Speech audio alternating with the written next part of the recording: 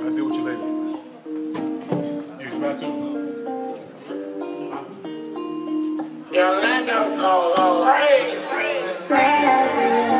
Huh? Oh, I don't think so. In 6 days he finished his creations. All that's in the heavens, all that's in the earth. The 7th day he sanctified and made it holy. Moses told him, this day will be for a sign between him and Jacob, established as a covenant in all our dwellings. Israel must keep it as the most honorable day, treated as a delight. The Sabbath began when the 6th day loses life. It's the Sabbath. It's the Sabbath. A day of rest is not to pursue our own pleasures. A holy convocation, that's a holy gathering. What is reading out of his law in anticipation for a spiritual measure that Ahayah gives. It's the Sabbath. It's the Sabbath. Commanded not to buy or sell or to go on a journey. No laying with your wife, I hope you heed the warning. Seek and do the things that please Ahayah only. Gather with his people, have a good time. Break bread, drink wine, it's time to cast away the cares of this world for another day. Sufficient are the evils of the day. It's the Sabbath. It's the Sabbath. It's the Sabbath. The holy days in the Bible are Sabbaths too. Jubilees and its new moons. Know your pastor probably told you Sabbaths any day. Take heed and do what Moses said. Let's open this Bible. Exodus chapter 31, starting at verse 13. Speak thou also unto the children of Israel, saying, verily my Sabbaths ye should keep, for it is a sign between me and you throughout your generations, that ye may know that I am Ahayah that do sanctify you. For ye should keep the Sabbaths therefore, for it is holy unto you. Everyone that defileth shall surely be put to death.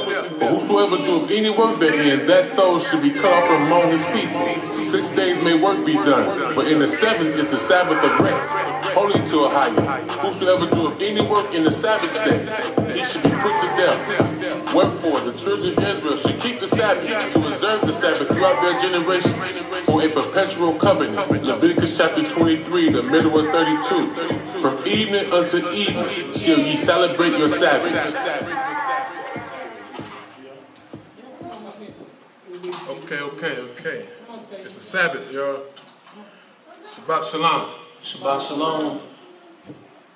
Go do what go.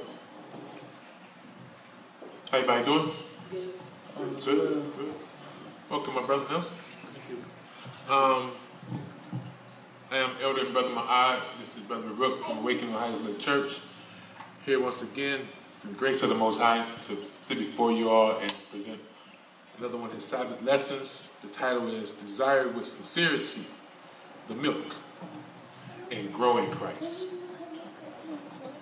Desire with sincerity, the milk, and grow in Christ. Okay? Before we get started, we want to give our praise to the Most High, Ahayah by Hashem Yasha. That's the name of the Most High. Always give him all the honor and the praise and the glory through his son Christ. Say his name in Hebrew, Yasha. It's interesting topic today. To desire the sincere milk of the word.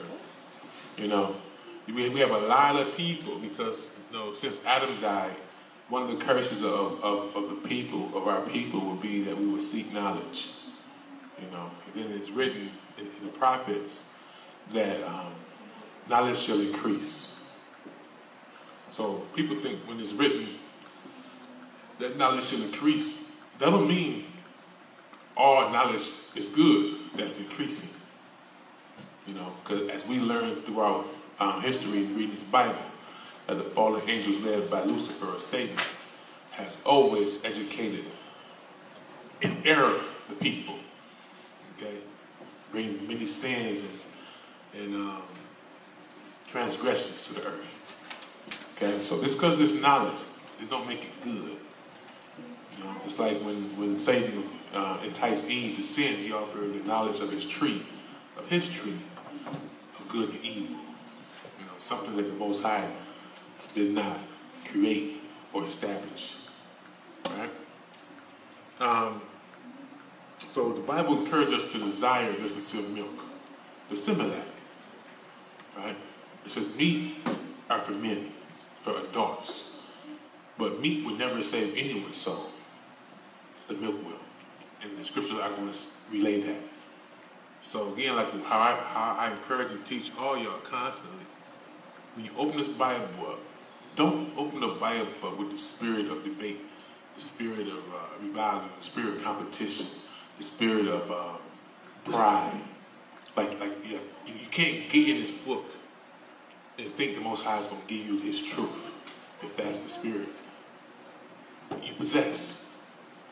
I was telling the brother a couple days ago, I said, bro, still to this day, on my 12th time read this Bible, every time I open the pages, I don't care about precepts. Although I know 2 or 3 of them, through the labor, I've put forth. But I never read this Bible and still up today to be able to, combat or debate with people. Every time I open this Bible up, my intention is to get to know more about my Heavenly Father. That's it. Rest will come. So don't open the Bible trying to get the precepts so when you're in the street, somebody asks you a question, you can stand up for the faith. It won't happen like that. The Most High will teach you who your Father is. And then you'll be able to explain your Father through precepts. That's how it works. But you have to come to Him in sincerity, a pure heart, a pure desire to get to know your Father who you've been alienated from your whole life. So, let's get it. 1 Peter chapter 2, verse 1 through 2. We're going to break down some of these words as well.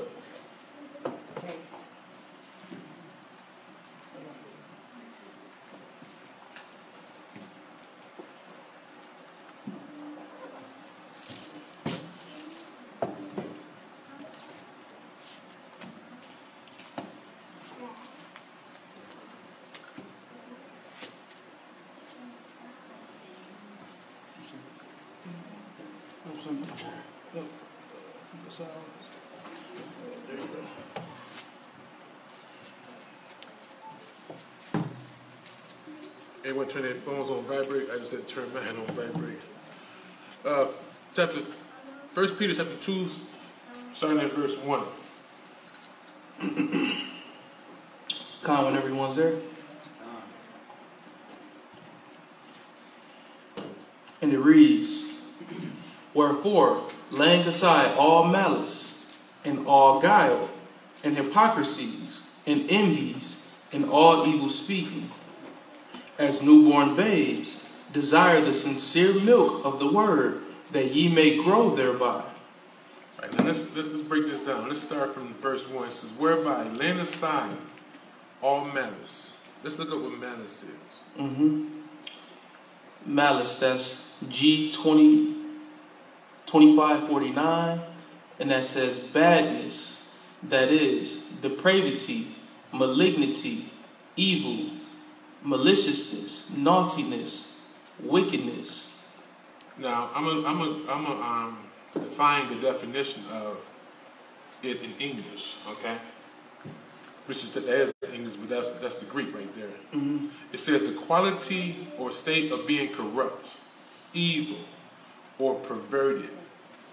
Okay, so we must lay these things aside, and it says as newborn babes. Babies don't possess these traits. You see, these are traits that are learned through a wicked environment. So now when you come into the knowledge of the Most High, these are traits and spirits we must lay aside. It says as a newborn babe. Let's give me a couple more words now, don't we? Next word, you got guile. Guile. That's G1388. Let me see. And that means to trick, decoy, wow, craft, deceit, guile, subtlety. And one of the words in there was decoy, right? That's someone or something used to lure or lead another into a trap. Now, Christ called this a hypocrite. So we cannot be a hypocrite. Because even though a lot of us think that, in this is the fine line that we must cross and never go back. Creating our own righteousness is hypocritical. You know, we say this all the time, but lean on your own understanding which the Most High commands against. It's hypocritical. Because Satan is using you as a decoy. In your mind, you think you're doing what's pleasing to the Most High, but you're putting a stumbling block before your brothers and your sisters. Satan is using you to entice someone to sin, because if they see you do something, the chances are highly likely that they're going to want to do it too.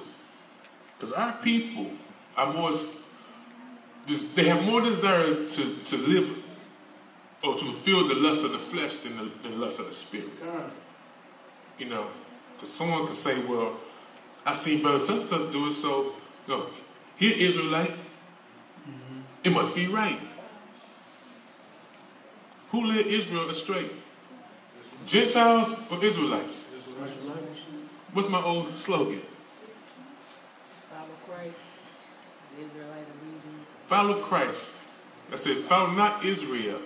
Follow Christ, the Messiah. Because Israel will lead you astray every time. Christ will not. That's what I'm, see, and that's the thing about Christianity that this erupts my spirit. Because if you really read this Bible, I mean, as I said earlier, with sincerity and simplicity, it destroys Christianity. Today's lesson is going to go down to the stuff for real. Like, how can one say, this is the Most High will not let it leave my heart because it's his foundation, his law. How can one speak such a blasphemous thing and say his law is done away with? When you read these scriptures, it's saying nothing like that. Like what we talking about right now is being sinless, being innocent of crime, being innocent of sin as a newborn babe. But also, it's the title is to desire with sincerity the milk as a newborn babe. So that's the picture the Most High is painting us. We went over this a year or 2 or 3 ago. Let's visualize the picture. You're gonna see it. Y'all gonna see it real soon. When with Most High will, may be blessed and come out. He come out or she crying. What would that child be crying for? Milk. Who? Milk. Why? Speak up. Who are we going to speak up? Raise your hand and speak up. Yes. Go. I was going to say it's natural. It's natural. Explain yourself. That's the function that they were created for at that time. Like, that's the function they what? Were created for. Were created for. Well, I mean, I don't know how else to put it. A baby desires milk. A baby desires milk. Okay, what you going to say? Because he's hungry. Because he's hungry. Survival. Yes. Like it's a natural instinct to survive. To survive, you got to feed. It's a natural instinct to survive. One must be fed, must eat. It's natural. It's an instinct, survival method Most High put in us. But it's written also in the law: man must not live on bread alone, but on every utterance out of the Most High's mouth. So just as that newborn baby, the Most High is putting it on paper again to paint a picture how we must desire his word. As a newborn babe, are we crying, yearning for it? When we don't get it, we cry louder. Are we? Because it says, in it you will grow.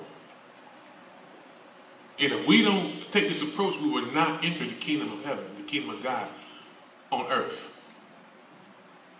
Now you see why the Most High says, eat his roll, fill thy bowels.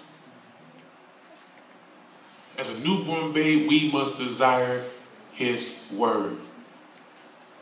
Can you really understand why Satan has put such a marvelous attack and deception on God's people to encourage them, to trap them, to snare them not to read their Bible?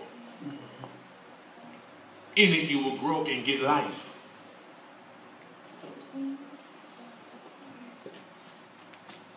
It says, as newborn babes desire the sincere milk of the word, that ye may grow thereby. Because it says we have to grow. This word will make us grow. I'm not going to put the cart before the horse, but we're gonna approach this in a second. Okay? Yes. Did you want to break down all evil speakers? Yes. Did we go there yet? No, not yet. Last one. No, that's the next precept. Oh yeah, get it. Okay. And it also says, and envies and all evil speakings. See, babies don't do this. Babies don't do the things that we're reading about.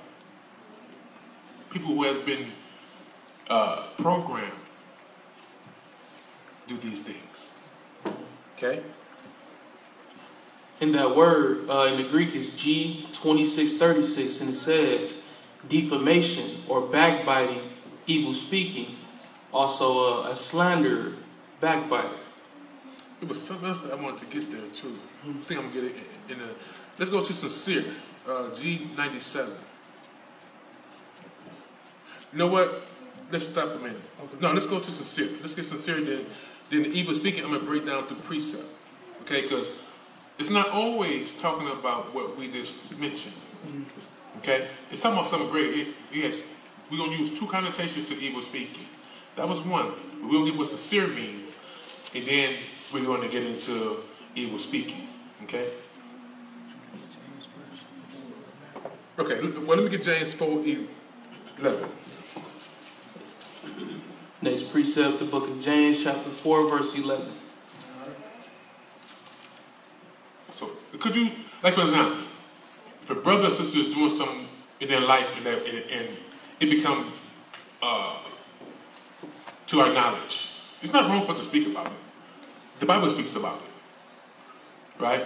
But it's going to get into judging, okay, which the world has destroyed that precept. But the scriptures are going to say exactly what it means. Let's get it. 4:11, James. And it reads, speak not evil one of another, brethren. He that speaketh evil of his brother, and judgeth his brother, speaketh evil of the law, and judgeth the law. But if thou judge the law, thou art not a doer of the law, but a judge. Right. Now, it's not talking about what we assume it's talking about. All right? Speaking evil of your brother is when you have really like condemned your brother. We have condemned your sister, calling them names like that, such and such, angry, like you're cursing your brother, not blessing them. Okay? If your brother's out here fornicating, we talk about fornicating, that's not speaking evil, brother, that's just what it is. Okay? And we have to encourage our brother or sister to quit fornicating, or whatever it is. Next precept, we're going to show you what it's talking about. Matthew chapter 7, verse 1 and 5.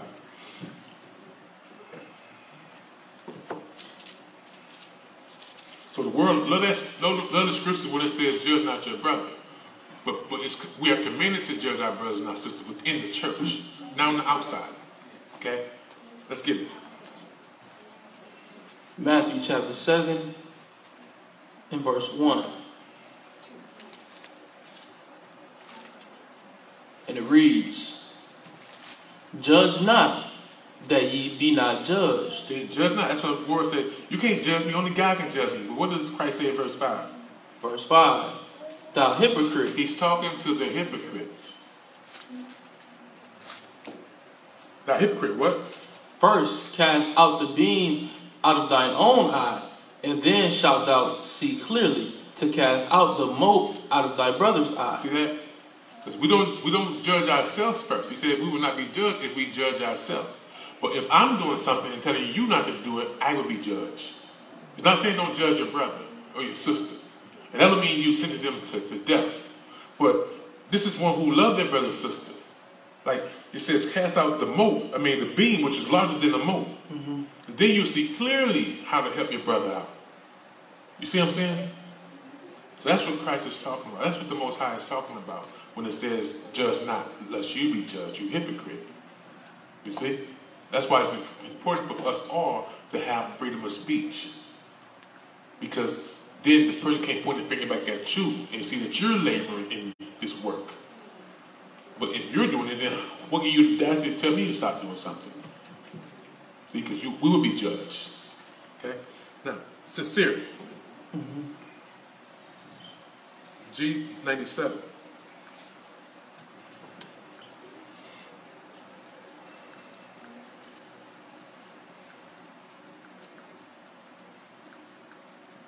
Getting back to this word.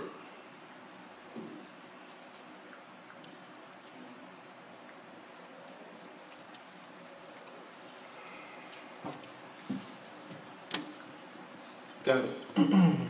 Sincerity, G97. It says undeceitful, that is unadulterated. Unadulterated, right? Sincere, kind. Unadulterated. So let's get what adulterated means. So the word of God is pure as it's written, right? Okay? So it says, seek the pure word of the Most High. What is adulterated?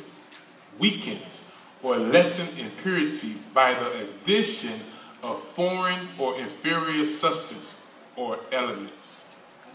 See, that's your religions. They have weakened God's word with what was called the replacement theory or gospel, or whatever you want to call it. It's the replacement of God's pure word with man's traditions and ideologies. They have lessened the power of the Most High's word. Now, so obviously unadulterated means the opposite. Okay? So we are to seek the unadulterated, pure word of the Most High. We cannot mix traditions of men, ideals of men, philosophies of men with the unadulterated truth of the Most High. And that's what I'm saying. Like, that's why I'm on Christians all the time, because if you just right there, that kills Christianity. The Bible never tells us to celebrate Christ's birthday. See, that's replacing something. That's putting something there. That's adding something to His word. You see? Never tells us to be lawless. It never tells us not to read our Bible and just go to church and listen to what the pastor says. Yes, brother. Oh. It says, seek the word as a newborn babe. So why aren't my Christian brothers and sisters throughout the congregation reading their Bible? None of them are reading the Bible. I mean, I'm sorry. 2% of them probably read their Bible. But right there, it's telling you. Unadulterated. Pure. Seek it. You will grow in it. Right? Next precept. Next precept, the book of Matthew, chapter 18, verses 1 and 2.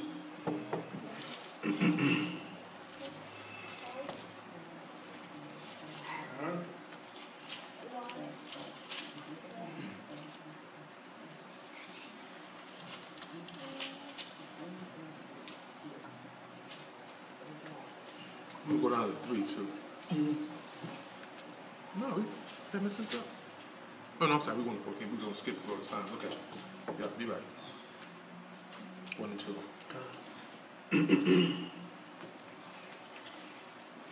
And it reads, at the same time came the disciples unto Yahweh.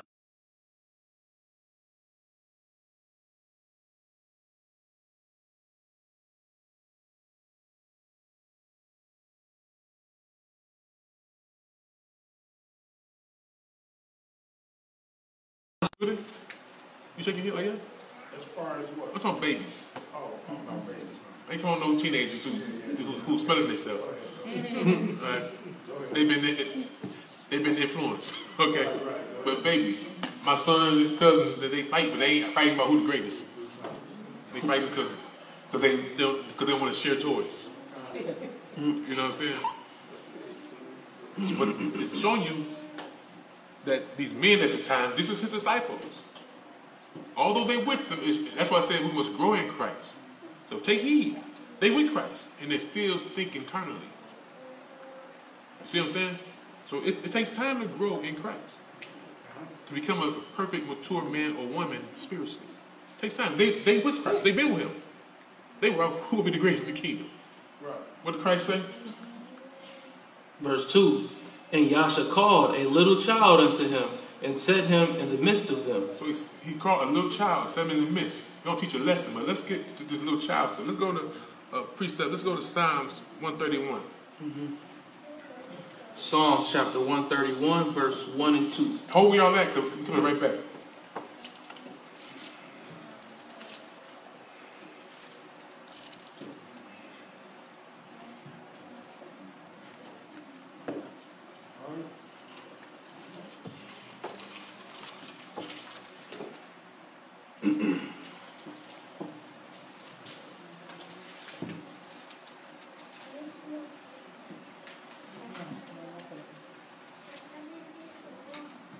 Count when everyone's there.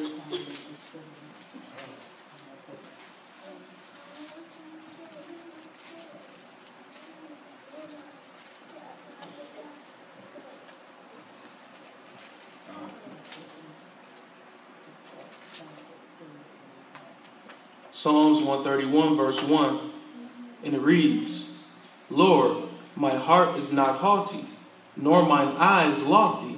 Stop. Now this is our father David, showing that when it came to spirituality, he had the mindset of a child. Humble. You see? He said, what? Ahayah. My heart is not haughty. Children, babies are not haughty. They're bad, but they're not haughty. Okay? Nor my eyes lofty. Right? Neither do I exercise myself in great matters. That's a million questions, but it's nothing great. They're not as babes asking for meat. You see what I'm saying? Like, for example, I gave an example a while ago. It's a brother that I know a while ago. He called me, and I said, y'all know this story. He called me a while ago and asked me for insight on the weightier matter. And I realized, I said, brother, you asked me about this and you breaking the Sabbath right now? Which is greater? You keeping the Sabbath or this issue that, let's deal with the Sabbath first. You know what I'm saying? A basic, a fundamental. You see what I'm saying? It's not about all this knowledge. It's about obedience to what we know. Mm-hmm. See, babies don't ask for, how to fill out a resume for a job. My son don't know anything about it. It has no profit to him to know right now at 5 years old how to do a resume. None. Can't even comprehend it. The things that he needs, we give him. And that's how the Most High deals with us as his children. Things we need, he gives us to him in due time as we labor in our diligent search for him. Okay? So if you come into the Most High trying to receive knowledge, like I said, you must come with this mentality, this spirit. If you come seeking things that's higher than you, he's not going to give it to you. You're going to be tossed to and fro. Read. Neither do I exercise myself in great matters, or in things too high for me. Surely I have behaved and quieted myself as a child that is weaned of his mother.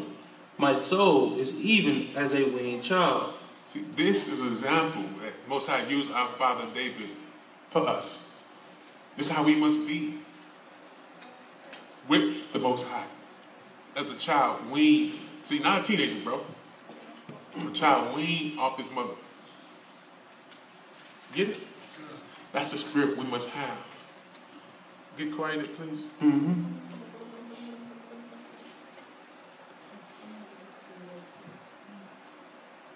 That word quieted, that's H1826, and it says, to be astonished, to stop, to cease, to be cut down or off, forbear, to hold peace, to quiet self, rest, be silent, keep silent, put to silence, to still, tarry, and to wait. So, in a minute we'll get the scriptures where it tells us how we must function. Like when we come to class, the Bible will tell us to be swift at hearing, slow to speak, be more ready to learn than to run our mouths, thinking that we know something. And David has much experience, but that's not when he's dealing with the Most High and the Most High's business. He's not coming with a haughty spirit, wanting to tell the Most High something, or the Most High's prophets, or his high priest, or his priest something. David went to them and inquired of the Most High. That's what you're finding about David. And that's another thing. When we read the Bible, it says that David treated the Most High. David did sacrifice. David did not do a sacrifice. He went to the priest.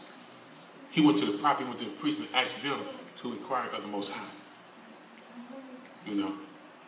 So he didn't send to the priest what he knows. He went to the priest to hear what the Most High was going to say. And sometimes the Most High appeared to David personally through an angel. You know what I'm saying? But David had the spirit of what he's explaining to the Most High right now as an example for us. Okay? Next precept. Back to the Matthews. Next precept, Matthew 18, verses 3 through 14. Check out the first thing Christ said. This is a prerequisite to get into the kingdom. Okay?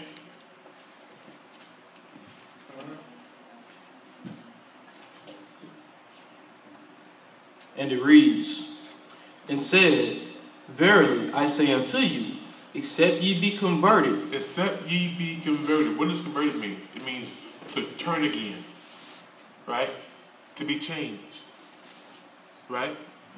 We must be converted from the doctrines of Satan.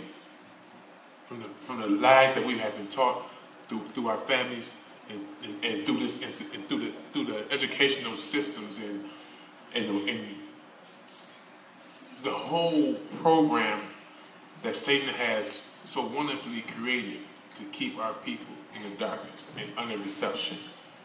We must be changed from that. And that ties into being born again. We was born into sin. That does not mean, as we know in here, that don't mean you're a born sinner. That means being born into sin. Where everything a child is exposed to is wicked. And anyone that have had children, well, it's hard to understand that if you're wicked. Because I swear to you, 5, 6, 7, 8, 9, 10 years ago, if I had a child, I did. I married a woman who had children. And the things that I taught them were wicked. Not knowing how exceedingly wicked they were. You understand what I'm saying? So in turn, that makes them wicked. So when you're in it, you don't see it as bad as it is. You understand? But now those of us who have come out of the darkness in the filth of this world, you see? We see it. We see it. And we are obligated, we have a great responsibility, a divine order, to do what? Protect our children and show them different. Because remember, they're born into sin. So right now, it's extremely hard for me to turn on TV and watch cartoon with my son without seeing all this sorcery. I took him to the basketball court a couple of days ago. Everybody next used the profanity. You're in the midst of it. That's why we're obligated to show our children different, so that they may grow up in the Most High. They grow up in Christ and be able to, when they get to a certain age, to discern what's evil and what's good, according to the Most High. But being born again, as we get into it right now, that's from the power and the Spirit of the Most High, through His Word and Spirit. He has to create in us a new person with a different education. Okay? Also, you must be baptized to start the, it goes synonymous with the washing of the Word. The washing of the Word is not baptism. Baptism is fully submerged in water. But then we must grow in Christ through His Word. Being born again, being converted, becoming different than what we was trained to be. Okay? Let's go. And it reads, verily I say unto you, except ye be converted and become as little children, ye shall not enter into the kingdom of heaven. And become as little children. Getting back to the mentality we must have. If you come in this thing thinking you know it all, you are not coming to Christ as a little child. Mm-hmm. You come with a haughty spirit and a bunch of other spirits. You see? If you come in, like I said, you come here because you want to, you know, tell the whole world how wrong they are, you're not coming as a little child. You know, a child just won't, you know, to hear from their parent. Like seriously, like if I'm in the house with my son and I go downstairs, he's screaming for his daddy. We're in the same house. You know, like, son, I'm not going to leave you. But when you open your mouth, he wants to hear what's coming out of his parents' mouth. He asks questions. Dad, mom, why? Don't get my shirt with why on it, I'm trying to tell you. You know, but why? He wants to know. You know? Are we asking the Most High? Why? How? When? You know? As a little child, we must come to the Most High. Read. Verse 4. Whosoever therefore shall humble himself as this little child, We must humble ourselves. Okay? the same is greatest in the kingdom of heaven. So, it's showing you got nothing to do with being great, because whosoever humbles themselves is the greatest. So it's not one person that's the greatest. You're great to the Most High because you're a obedient child. You humbled yourself. You had an ear to hear. You see? That's how it works. We humble ourselves, open our ears up and our hearts so we can be converted. And as Christ said, he healed us from our spiritual sickness. Read. Verse 5. And whoso shall receive one such little child in my name receiveth me. Now also it's a little child. Guess what it's also talking about? Anyone know? Say the question again. When it's speaking about a little child or a little one, I said, besides what we just described, what else is it talking about? Christ? Hmm? Could it be Christ? Could it be Christ? No. She said, could be Christ. No. Who? No, not the Holy Spirit. Yes. Also a little child. Someone with not a lot of knowledge. Thank you. Jay, my head. What did he say? Someone not, without a lot of knowledge, someone that's immature in the faith. Mm-hmm. See? So, go ahead, Jay. Young brother sit here and answer the question. My nephew, go ahead. But that's what it's talking about as well. So someone, it says, whosoever receive one of these, you know, as a, no, I mean, that's what it said, be mindful of yourself. Mm-hmm. You know? There's a time when you didn't know what you knew. Mm-hmm. You can't expect them to know what you know. Operate how you operate. So we have to show mercy, which is one of the greatest parts of the law, to show mercy. God.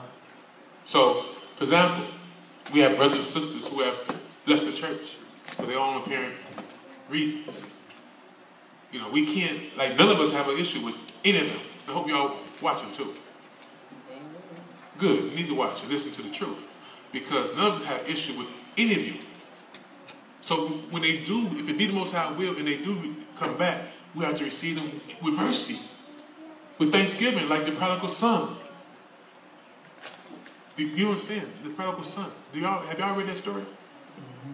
Well, the prodigal son was one who went to his father and asked for all his inheritance. He wanted to live his life. He wanted to go out in the world and try it out. When he went out in the world, he realized that how good he had it at home, because how he got treated and robbed of his inheritance. He realized that servants in his father's house were living better than these people who thought they had something. And he came back home. When his father saw him afar off, he told his son, go get his best garment. Told his wife, get that thing going on in the kitchen. We have a feast. My son have returned. You see? That's the same joy before the have when the Most High has shown grace to our brothers and sisters who have been led astray by Satan. And the Most High showed them grace and showing them that he still loved them and has given them an opportunity to come back amongst the flock and have an opportunity of saving their soul. We can't close the door up on them. I don't think none of us got the Spirit today anyway. You know what I'm saying? So whatever the reason is, my brothers and sisters, cut it out and come back to church. Most High love you, and we do too. We cannot profess to love the Most High and don't love you. Okay? So, yes. We talked about having a haunted spirit, and I wrote down, how do you know when to speak without having that haunted spirit? Meaning, if you're able to, if someone come up to you and not as a challenge, but or an argument, just to ask you some questions, but you haven't completely read the whole book. How do you speak to? Can you speak to them without like I'm thinking I'm teaching them something, even though I don't want to say it right, but I want to be able to talk to people. But it seems like you're not supposed to do that yet, because I'm still a babe. So are you able to convert some information that what I've learned without having the haunted spirit? He'll give you the word definition for haughty first. Yep. So that's H 1361, and it says to soar, be lofty. Soar like an eagle soar. He's high. Okay. Exalt, be haughty, to be high, to be higher, to make higher. Lift up, mount, be proud, raise up to great height, upward. Okay. Now let's say you use this in the connotation of a mentality. Make higher. So okay. The spirit of that is like you're better than them. You have this knowledge. A prideful, haughty spirit is different than one who answer a question this on GP.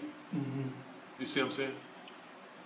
Yeah, I got the English definition too. It says, blatantly and disdainfully proud, having or showing an attitude of superiority and contempt for people or things perceived to be inferior. You show contempt to people. What are you showing? Like a distaste. Like, you know what I'm saying? Yeah. Like the Pharisees, exactly. So that's what it's talking about, brother. You know what I'm saying? The Bible tells us to always be ready to get reason for your hope. You know what I'm saying? But it's talking about a spirit with it. That's why I'm saying if you're coming into this truth for that reason, what we just read, you'll never receive it. You'll forever be learning and never come to accurate knowledge of the truth. Because you're not coming, like for example, like, somebody asks you a question, bro, you're supposed to answer a question. You know what I'm saying? Now, what I was referring to, like when you come into class, you know what I'm saying? It says be more prepared to listen than to speak. So come learn the doctrine. If you have a question, then ask a question. But, don't come to class trying to teach, me something. Like, that's your whole goal, is to come here and teach me something. Like, I got people that I know used to be on the phone all the time. Like, their whole premise of trying to find out about the Most High was to prove me wrong. That's the wrong spirit to have. You know what I'm saying? I'm not saying that you can't teach me something. But why are you trying to teach me something? Is it this spirit, or do you really have some information? You have information I don't know, I'll dig into it and we can go through it. I prove that. But every week you come to me talking about some, you know what I'm saying? That's the wrong spirit. If you have a question, let the question more so be pertaining to the class, to the lesson. It's brothers who try to come into church. I talked to them on the phone, and through the Spirit Most High, I tore that spirit down. Their intention was to come here, to try to go against our doctrine. You get to the point, brother, if you think that the white man is evil, bro, this ain't the place for you. Now, I speak about white people all the time. And some may perceive me wrong, take me wrong of how I'm speaking. But I'm not really saying all white people are evil. But as a nation, they are. As a nation, our people are evil. We've learned to be just like them. As a nation, Africans are evil. As a nation, the whole world is evil. That's why they're getting destroyed.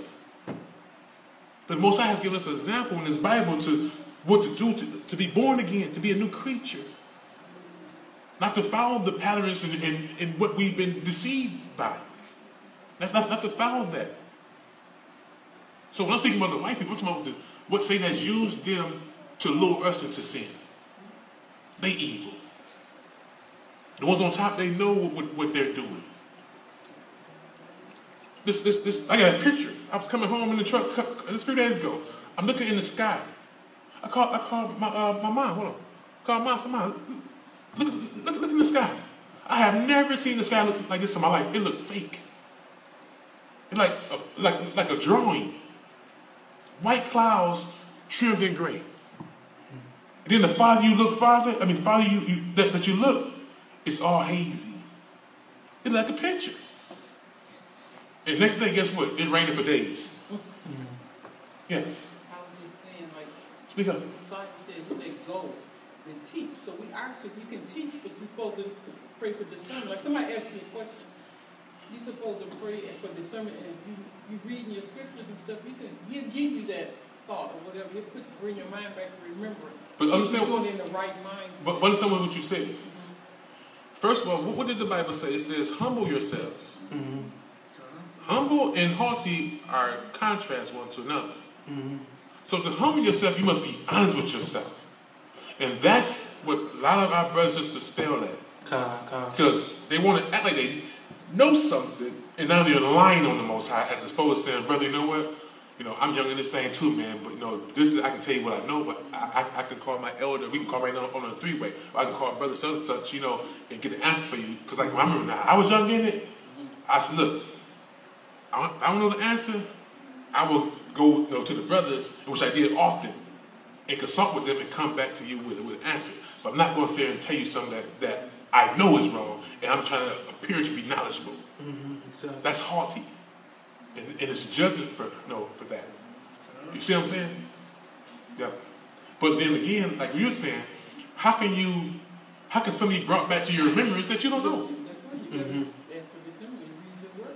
So if you ain't reading, the Holy Spirit ain't bringing nothing back, there ain't nothing to bring back. You know what I'm saying? You digging you digging on the, in sand and hoping that you can plant something. It ain't fertile ground. Flowers grow well. There's some stuff growing in the desert, cactuses and stuff. But primarily, you want to plant a flower, it needs to be in fertile ground. So if you had trying to plant you a flower in sand, the chance that thing doing something is very slim. You see what I'm saying? So you gotta dig, my brother. We all gotta dig into this word. And like she said, we must pray to the Most High for a spirit for understanding. Okay? Let's get it. Does that answer your question, bro? Okay. So don't feel, bad about answering the question. That mean you're haughty. But if you're one of the finger pointers, and act like you know something, then you're ready to call somebody that knows more than you do. You know what I'm saying? Yes. I just want to add, that's what makes it haughty. Like, say you're dealing with somebody might have a question, or say somebody ain't even got a question. Like, for instance, we don't eat pork. So let's say you walk around somebody eating pork, and like you make a snarly remark at them. You can have a conversation with them, like, man, you shouldn't eat that, but it shouldn't be something you just sparking out of nowhere just to tell them that they wrong for eating pork, because we don't do it no more, even though it is. Now, if they see your conduct and see you different, oh man, you don't, then that's where the conversation can start. That's a non-haughty way to go about that. But if I see somebody eating pork and I just go over there and say a smart remark or something to them about it, that's haughty. You see what I'm saying? So that's the difference there. Just using that as an example. So, where we at? Verse 6, and it reads, "But whoso shall offend one of these little ones which believe in me." Check it out. Now, what does that word offend mean? It don't mean, say something that, make them feel bad. Okay? What does that word offend mean? Entice to sin. Stumble. Right? So if someone new at you, that's why I say y'all, like, it's many cases this came to class 2 lessons. And the sister is speaking about stuff that she should not be speaking about. You can't do that. You have to be mindful that what you're saying can be very detrimental to the spiritual growth of someone. How you're acting to stumble this person, they never come back. So Christ is warning us. You cause one of my people to sin. That's why I say all the time. I even say in this song. Stumble his children if you want to. It's serious. We cannot put a stumbling block before his children. So, whoso shall what? But whoso shall offend one of these little ones which believe in me, it were better for him that a millstone were hanged about his neck, and that he were drowned in the depths of the sea. Christ ain't playing. So how we conduct ourselves, how we speak is very important. He says it's better you have a millstone tied around your neck and drowned in the sea than stumble one of his people who believe in him. They was on the righteous path and you just blocked them. The lost faith, this is the last hope that these people had. They came out of Christianity, came out of Islam, came out of all this garbage, Egyptology and more science, and not in the truth, and then you stumbled them? You blocking the work of the Most High? Christ says better that you was drowned in the sea with a millstone. You're going straight to the bottom. You know what I'm saying? Quickly. Let's get it. Verse 7. Woe unto the world because of offenses. Destruction to the world because of offenses. That's what we're talking about. A child is born into sin. The world, he said, woe, destruction to the world because of its offenses. Because how they have created a system of sin. Mm-hmm. It's against the Bible. For all the people that think the Bible is fake, hey, I pray for you. This Bible is the realest thing that ever existed. The leaders of the world know that it to be real for a fact. That's why they created a world of offenses. To keep the children of Israel in sin so that they have dominion over them. Again, the Bible said that the children of Israel, if they sin against the Most High, break his laws, they would be an accursed people and be oppressed and only spoiled, serving their enemies in want of all things, and become the tail and not the head. So why wouldn't the Gentile nations create a system of offenses, deceptions? Get it? That doesn't make so much sense. So Christ says the world is about to get destroyed because of its offenses. Good offenses. Mm-hmm. Offenses. G4625.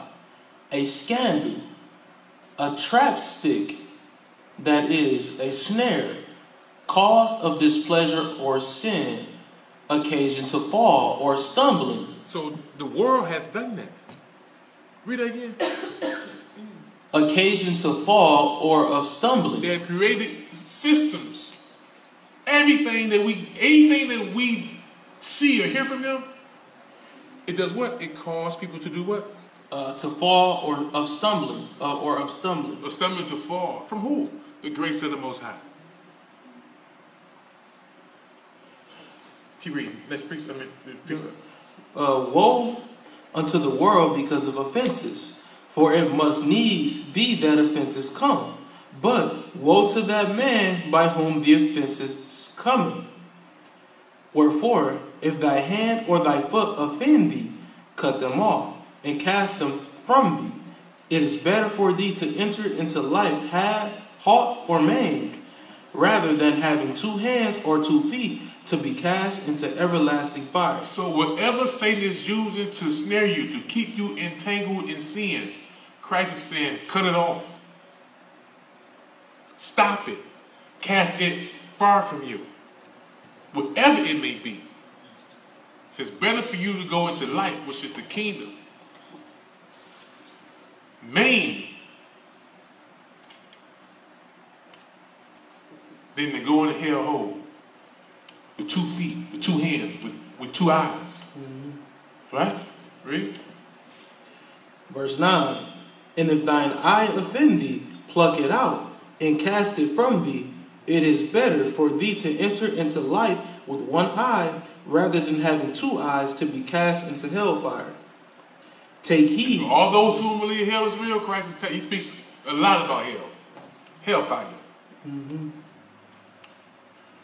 Take heed that ye despise not one of these little ones. For I say unto you, that in heaven their angels do always behold the face of my Father which is in heaven. And that's what people don't understand. All people have an angel presence. And Christ is saying the angel always behold the face of the Most High. They're going at sunset to report to the Most High. Christ will tell you what the Apostle Paul said in the Epistles of Paul about us having angels of presence from birth. At sunset, they go and report to Christ. Everything we've said and done is recorded on the heavenly tablets. So he said, be careful because you're not getting away with it. It's reported. It says, take heed that ye despise not one of these little ones. See, that's the Holy Spirit. That's what my mom was saying about the Pharisees. They despised so-called sinners, and they were sinners themselves. So we can't look at somebody like we're better than they are. Mm-hmm. It says, for I say unto you that in heaven, their angels, it didn't say angels, their angels, the angel of presence, Christ is referring to, do always behold the face of my Father which is in heaven. So understand, again, my people out there who don't understand this, you have an angel of presence that's with you always. And at sunset, they go report to Christ everything you say and do. That's why Christ says, you know, that those who keep his laws, he profess to their Father. I mean, he profess to his Father. He will fight for you. He's your intercessor. You think not, I will not accuse you to the Father, though. If you despise his law, he will accuse you to the Father. I'm sorry, but when you get accused to the Father, there's only one thing coming for you. His angels. Okay? So that's just real talk.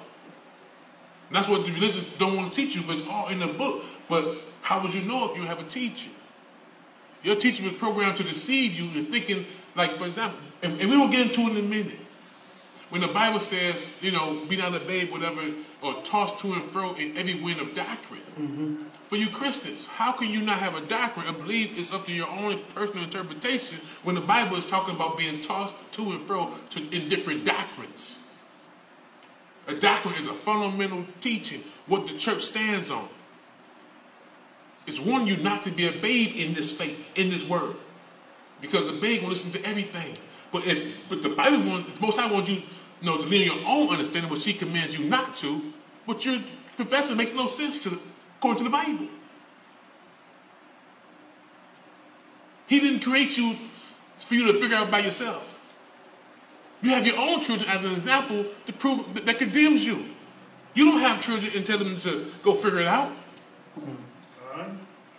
What would you tell them? It's up to them to interpret what you're saying.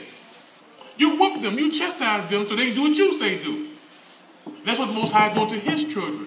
That's why we are in captivity. That's why we are his servant, our enemies, and life is hard. It's a little chastisement, as he says. As he says. He's chastising us, trying to bring back to remembrance through his word who we are and why we are going through what we are going through and how to come back to him and have peace with him. Because right now, Christ says, woe to the world that y'all think he loves so much. Mm-hmm. He hates this world. This world is of Satan. He has to see all his children. So he says, woe, destruction to this world because they're offenses. The offenses are against the law of God. So he has not left up to your own interpretation. That's a lie that you continue to regurgitate. Christ has a doctrine. It's right here in the Bible. You're learning it if you're watching this video right now today. Obedience to his law. Obedience to the words of the Messiah. Christ came with laws, the same laws as Moses had. His law we must grow up into. We must receive them as a babe. Cast aside all the blasphemous lies that we have learned throughout our whole life. We must have our perceptive powers retrained in the Most High's truth. As we grow up in Christ into the full understanding of to be able to discern what's evil and what's righteous. Only in the instructions of righteousness, which is this Bible.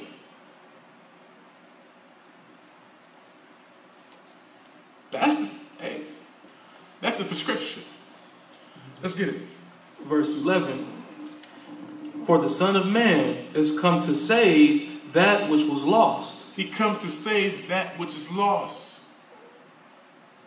Who was lost? The lost house lost sheep of the house of Israel. The world been lost.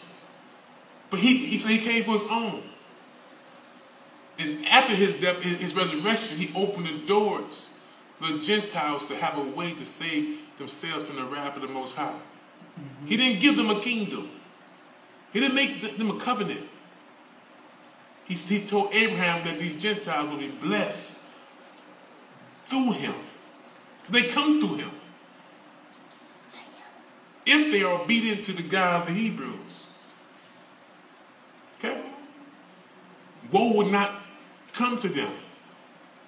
If they come to serve the God, like in the Bible when it says that a heathen will come and hold the skirt of he that is a Jew. So we have heard that God is with you people. That wasn't an Israelite from the northern kingdom. A real bloodline Gentile. Trying earnestly to save their souls. It's prophecy. Read. Verse 12. How think ye, if a man have 100 sheep, and one of them be gone astray, doth he not leave the 99 and goeth into the mountains and seeketh that which is gone astray?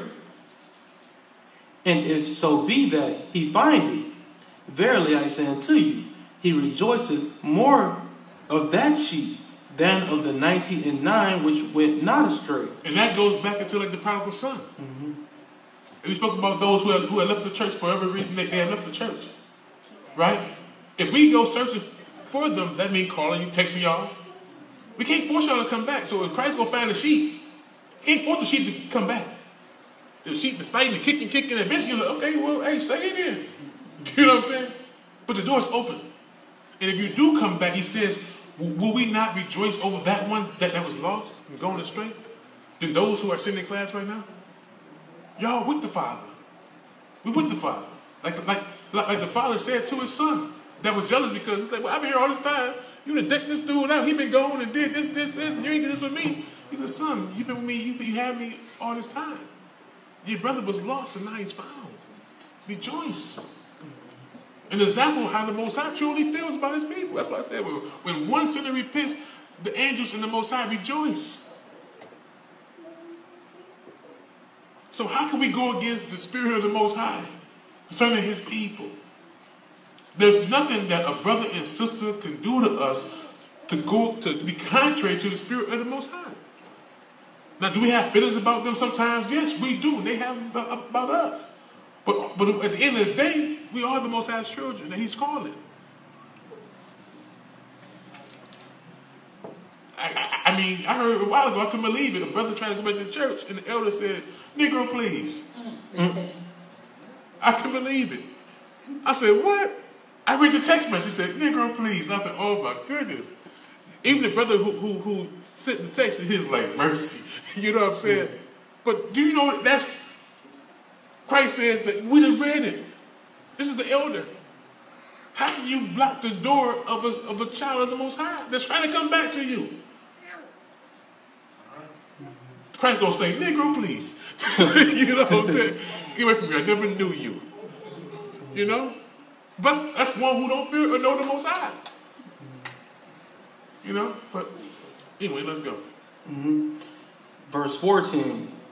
Even so, it is not the will of it is not the will of your Father which is in heaven that one of these little ones should perish. See, the Most High is patient. The Most High is patient with us. It's not his will that he destroy us. He sends our angels down here constantly to get his children to repent. When they come back with bad news, he said, go back. And I will forgive them. But if they do not repent, I will deal with them. He don't want to destroy us. But if you don't repent and convert, he will deal with you. Okay? Read. Next precept. Wait, that finished 14. 15 here was 15. 15. Let me read. No. Yeah, 14. Next precept, the book of Matthew, chapter 19, verse 14.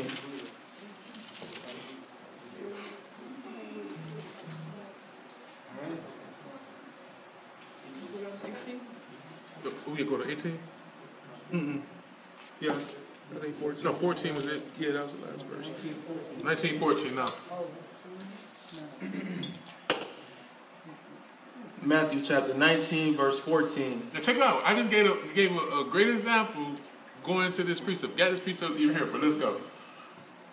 And it reads, but Yasha said, suffer little children. Allow the little children. Allow those who are babes in the truth. Allow his children, regardless. We all children. Okay, if you're 80 years old, you're still a child to the Most High. Read. Suffer little children and forbid them not. Prevent them not. So how can the elder sit here and prevent his children when Christ commands us not to forbid them, not to prevent them? And forbid them not to come unto me, for of such is the kingdom of heaven. For such is the kingdom of heaven. So we talked about that one that was lost and was going astray, that's trying to come back. Do you understand the spirit it takes for one to come back? As we said, it'd be better that a millstone was tied around your neck, you drown in the sea, if you suffer. I mean, if you forbid him. You see? So it ain't. So really, it ain't about an elder. It's about the Most High. So the brothers and sisters don't gotta apologize to me or the elder. You know, apologize to the Most High and come back. I'm just his messenger. I'm just his servant. He's calling you back, not me. When I call you back, it's because he's forcing me to. But it's him.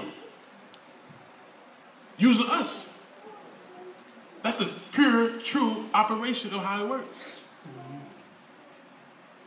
You mind your own business, Most High pull your spirit and call your sister. Call your brother. And you fight it sometimes. You still must be obedient and do it. Okay? Read. Suffer little children and forbid them not to come unto me, for of such is the kingdom of heaven. For such is the kingdom of heaven. Those who are making the kingdom of heaven must be as a little child. Okay? Let's go. Next precept, 1 Corinthians chapter 14, verse 20.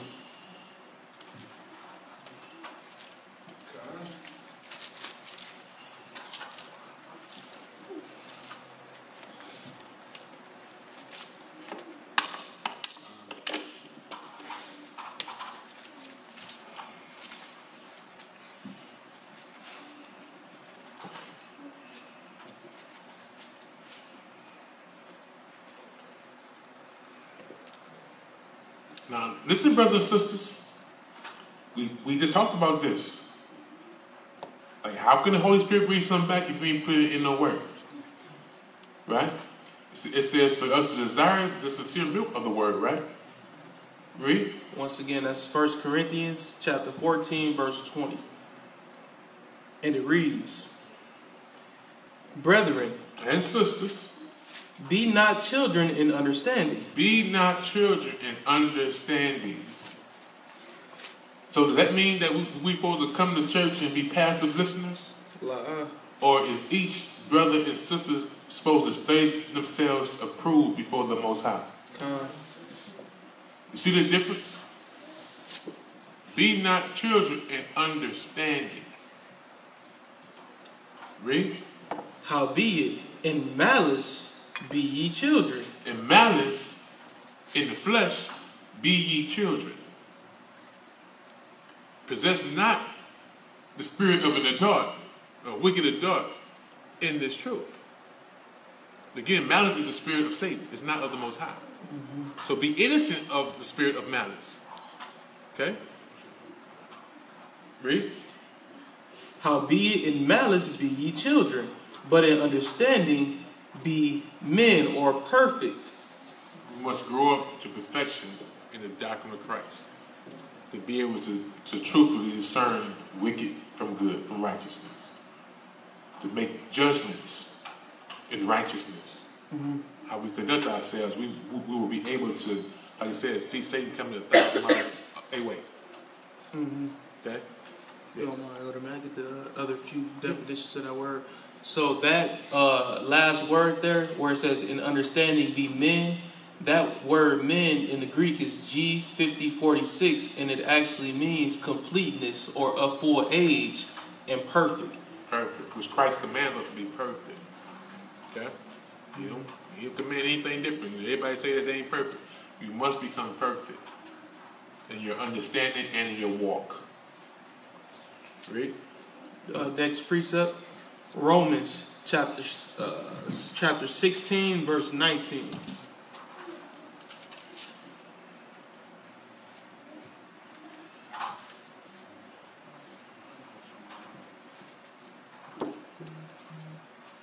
And talk about that perfect. Be perfect, right? Well, you can't be perfect if you're not obedient.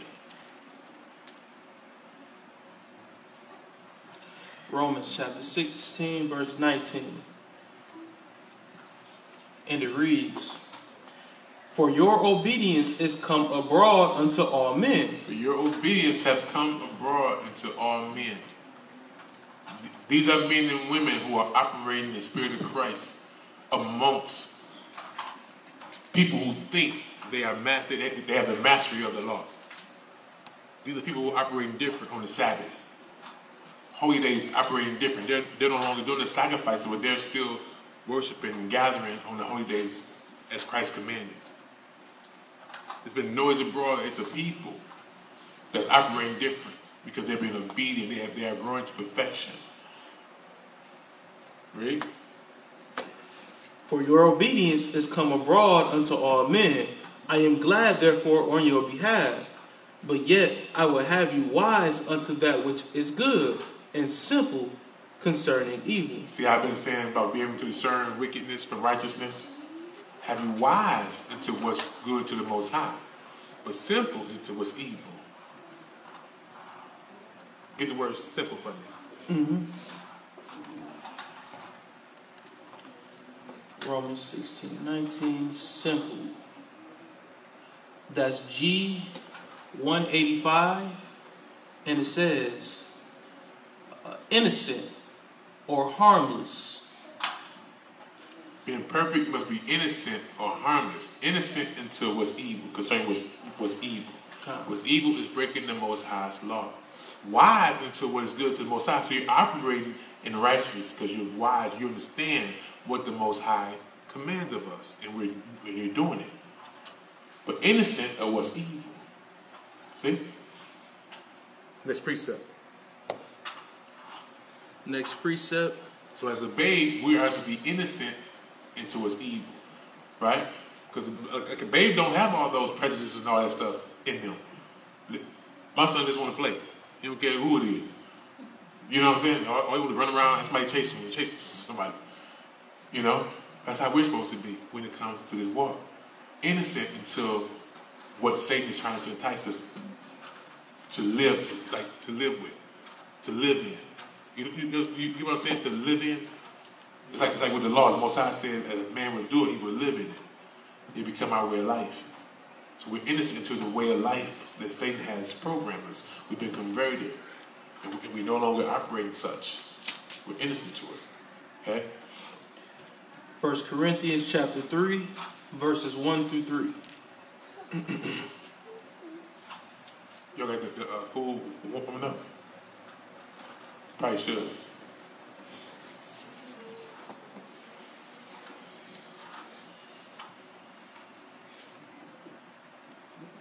First Corinthians chapter 3, verse 1.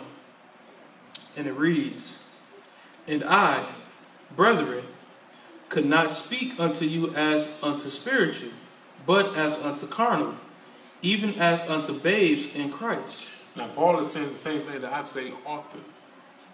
Huh? Hey. I'm fine. I see that. It says, and I, brethren, could not speak unto you as unto spiritual, but as unto carnal. And that's why if you notice the lessons, that's how the lessons are set up. Speaking as unto the carnal. outside of this room, our brothers and sisters are carnal. That means fleshly. When you're fleshly, that means that you're serving the will of the flesh. You're worldly. You're contrary to what the Most High commands. So the law is for what? Correction, for reproof, for instruction in righteousness. But the man or woman of God may be fully furnished in all good works. So that's why we have to speak as unto the carnal. Because the law is for the carnal. The law is not for the righteous. And those in here, y'all, me. Every day we're trying to master this law. So I have to speak to you as unto the carnal. Why?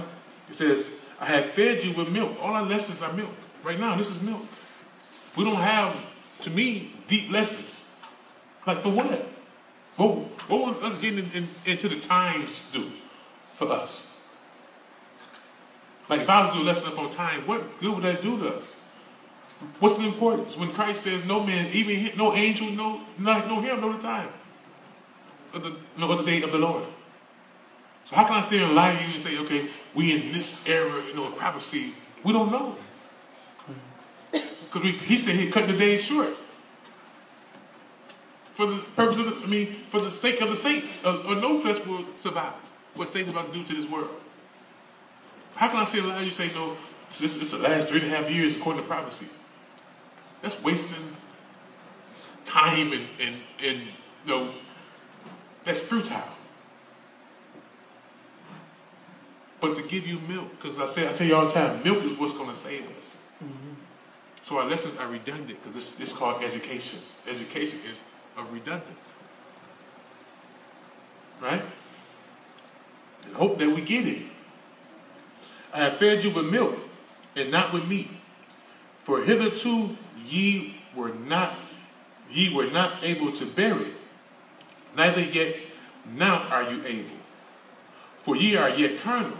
For whereas there is amongst you envyings, and stripes, and divisions, are ye not carnal, and walk as men? So the issues that we have going on are carnal. The issues brothers and sisters say they have, they're carnal.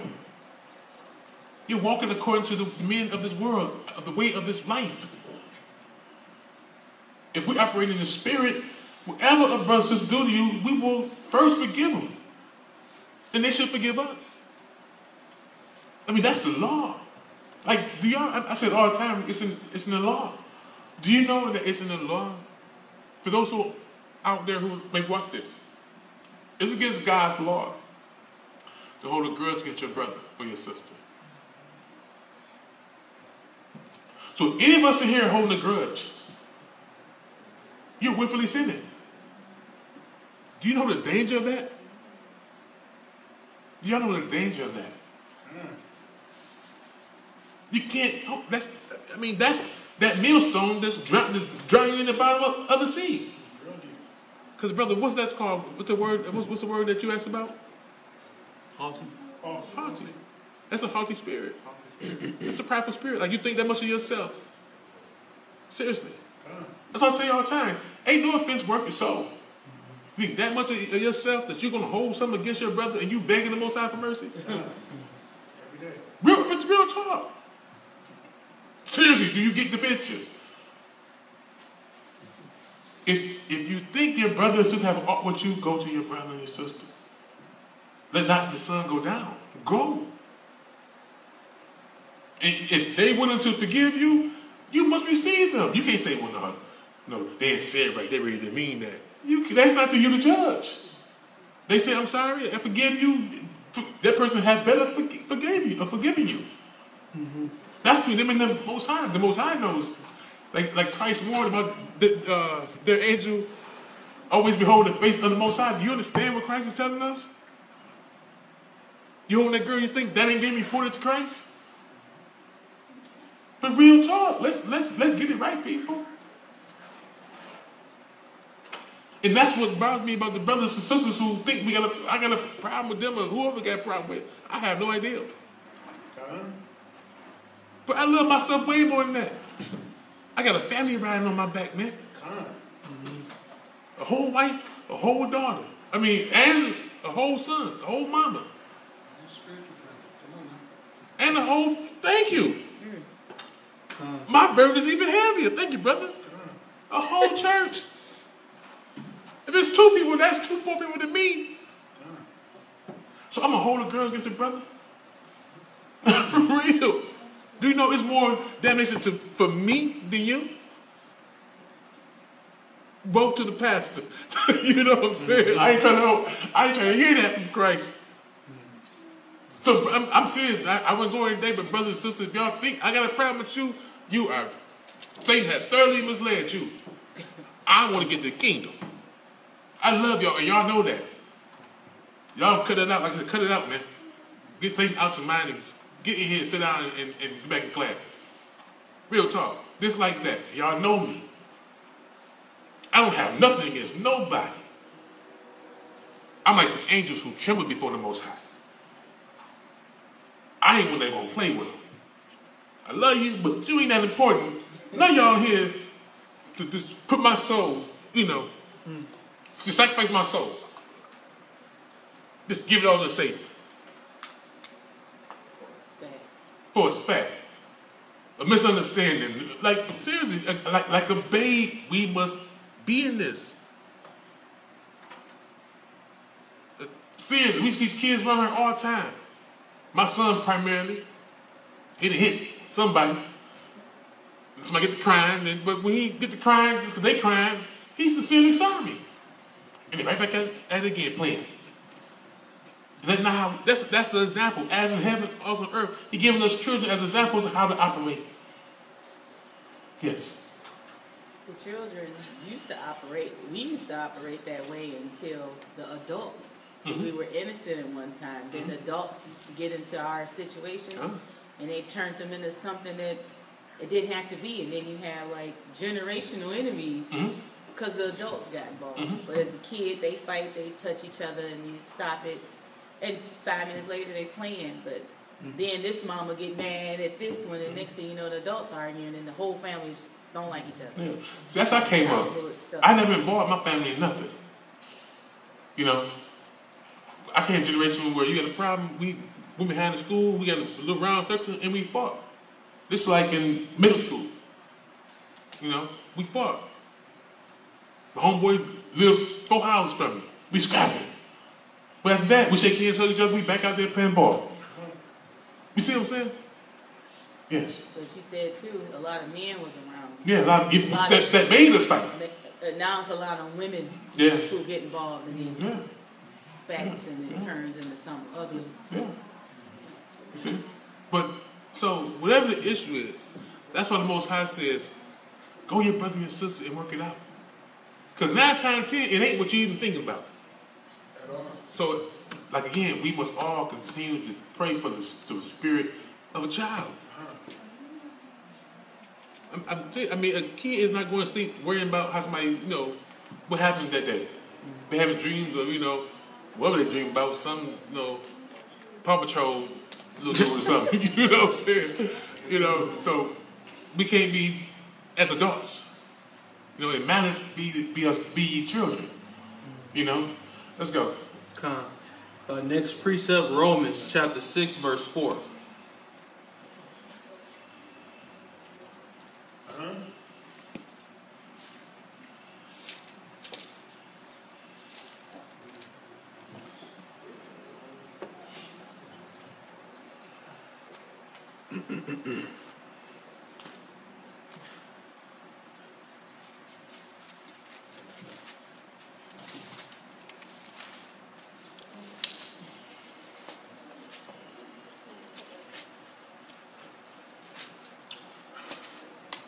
When everyone's there.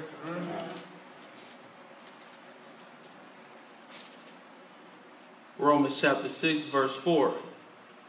Therefore, we are buried with him by baptism into death, that, like as Christ was raised up from the dead by the glory of the Father, even so we also shall walk in newness of life. 2 things that I want to focus on. 3 things. Those of us that are baptized, it says that we are buried with him by baptism into death. Now, all of us in here know what that means. Those of us who have got baptized mean that an old person who was supposed to have died in the water. Our old way of thinking, our old way of operating, our old way of conducting ourselves should have been mortified, destroyed. If not mortified, then in the act of mortifying. Okay? It says that like as Yahshua being raised up from the dead by the glory of the Father, by the power of the Father, it was the Most High who raised Christ up, not Christ himself. Mm-hmm. That same Spirit is supposed to be operating us, raising us up as children of His. Although the Most High is the Father of all, He only claims those that are obedient. And He shows us through the Bible what being a son or a daughter is. Even as a physical father, Abraham. Even though we are the bloodline, we the bloodline from Abraham, we're the offspring of him. Say, you're not the children of Abraham if you don't do the works of Abraham. Mm-hmm. You're the child of the flesh. And the child of the flesh, their father, is Satan. So it's about who you pledge your allegiance to concerning the Most High. Because this kingdom is not like us coming out of Egypt. This kingdom must be worked for. You see? To prove our obedience. Right? Adam, going back to our father Adam. Adam was supposed to prove his obedience. He used what Satan created. Okay, Satan planted a tree. The Most High could have destroyed it. He didn't use it to tempt. But since it's there, the Most High would change some wicked and have it for a righteous cause. But Adam was supposed to prove himself to the Most High. Show the Most High. Okay, it's like, for example, I can't stop what goes on in this world. But I pray what my wife and I installed in my mother, and installed in y'all, installed in our child, prevents him from making the wrong decisions as he grows. Most High will time keep on ticking. But we can't stop him. But how we conduct ourselves around him, and these children, they will come to a day where they have to make a choice. It's like us. Adam had a choice. You see? The Most High didn't create robots. So the same power that raised Yahshua, we believe in Yahshua's resurrection. It's what's operating us and changing us to be adopted as sons and daughters of His. When we be adopted as a son and daughter of the Most High, it's to be obedience. Proving what side you're on. Okay? Then it says, even so we also should walk in newness of life. If you're walking in newness of life, what does that mean? That don't mean you was broke and now you're rich. You know what I'm saying? You were struggling, now you can buy toys and all and shiny things. That's not what it's talking about. Newness of life. A new way of thinking, a new way of operating. If the power of the Most High Spirit is working in you, if His power and Spirit ain't working in you, someone else's spirit and power is working in us. See what I'm saying? Where we at? Next precept, 1 Peter chapter 1, verse 23 through 25.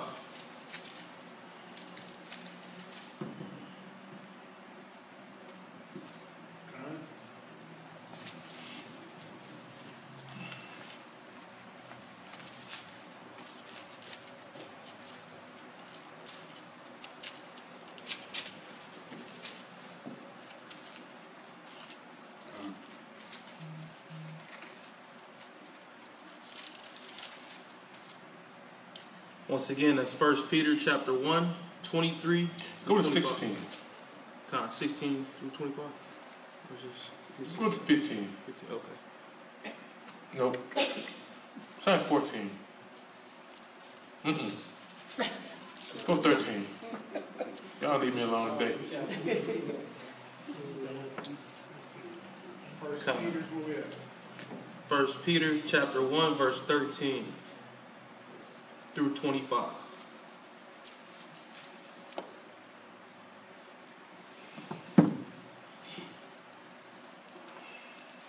And it reads, Wherefore,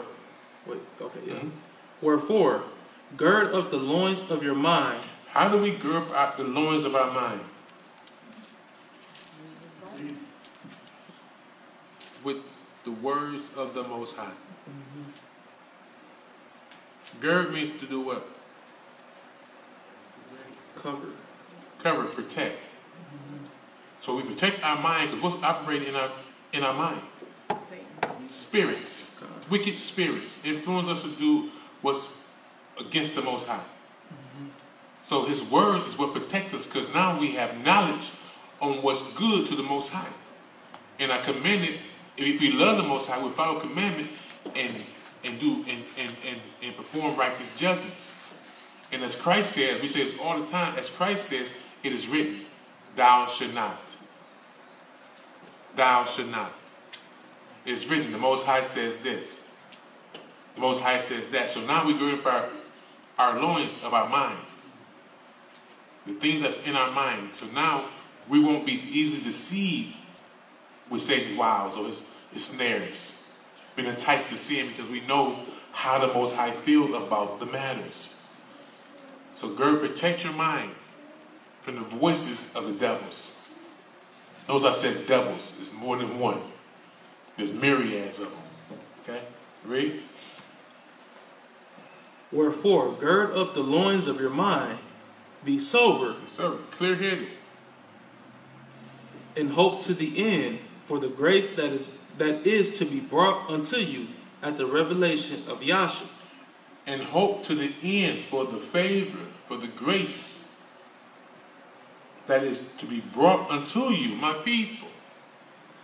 It's written that the kingdom would be brought to us from heaven by God through Christ. See how the scriptures go together? It says, and hope for the end, for the grace that is to be brought unto you at the revelation of Yahshua. As obedient children, we've been talking about being obedient children all day. That's the title. We must be obedient children to the Most High. And if there's no law, what are we being obedient to? You obedient to yourselves? Your own personal interpretation, what you think is right? Well, it's written that it is not granted to man to direct even his steps. As obedient children, not fashioning ourselves according to the former lusts in your ignorance. Not fashion ourselves according to how we formerly lived according to the flesh. All of us at one time, we lived according to the will of the flesh. We did what we wanted to do.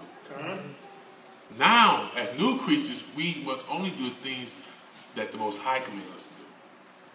That's what the new creatures should do. But as he which have called you is holy. Let me read that again. But as he which have called you is holy. See, there's a calling. The Most High has sent His spirits out to gather His children, to teach His children about their God, about themselves, inform them of their inheritance. You get it? What says the Most High is holy? What does holy mean, y'all? Separate, morally clean. Separate, set apart, morally clean. So the Most High is separate from all His disobedient angels that He created. That He say are the gods of this world. So the Most High is separate, set apart from the gods of this world. He's morally pure. As our Creator is morally pure and separate, so be ye holy in all manner of conversation.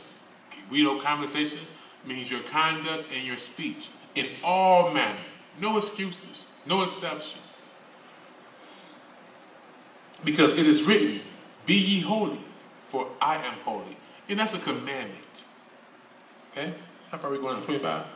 20. Yep. And if ye call on the Father, check it out. And if ye call on the Father, who without respect of persons judges according to every man's work, pass the time of your sojourning here in fear. So if you call on the Father, who have no respect for person, he don't favor me over you. He said, what's good for the goose is good for the gander. He said he would judge every man according to their work. Did you operate in his law or not? Pass the time of your sojourning here in fear. In fear of what? The time that we're sojourning on this land, we should be walking in fear of his wrath. Right? Right now, if any of y'all say that to my son, your daddy gonna whoop you, he gonna be in fear. He know it's coming. You know what I'm saying? And he started trying to make all kinds of excuses. I can see that, Daddy. Oh, man. That was funny. You know what I'm saying? I'm sorry. You know what I'm saying? But the Most High yeah. Oh, man. You know? But the Most High ain't going for our excuses. Are you going to do it or not? As obedient children, he commands us to serve him. So while the time he has given us through his grace, we should be walking in fear of him. Again, recognizing that we have an angel presence as a reporter. And guess what? The angel presence love the Most High more than he love us. Or she love you. They fear the Most High. So what you say, they going to tell the Most High. Ain't no code of, snitching. They going to snitch. You get it? On us. For as much as ye know that ye are not redeemed with corruptible things, as silver and gold, from your vain conversations or conduct received by traditions from your fathers. See, that's what people get confused at. That's what Peter was trying to tell the people. The offerings and sacrifices is not what's redeeming you and atoning for us. Now, Christ came. So those are corruptible things that our fathers gave to the altar. Things that fade away. Things of no value to the Most High. So we was not redeemed because our fathers was offering atonements for our sins through the sacrifice of animals. Them little shekels don't mean nothing to the Most High. Shekels, how do you say it? For as much as ye know that ye were not redeemed with corruptible things as silver and gold, from your vain conversation received by tradition from your fathers, but with the precious blood of the Messiah, redeemed by the precious blood. He said precious for a reason. This is the Most High's best. And we think we can sin under Christ?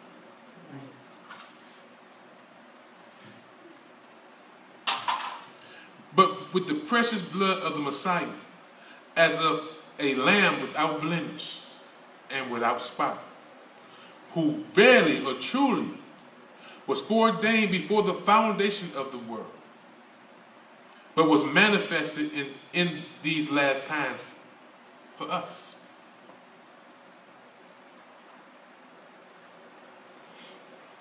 Who by him do believe in the Most High.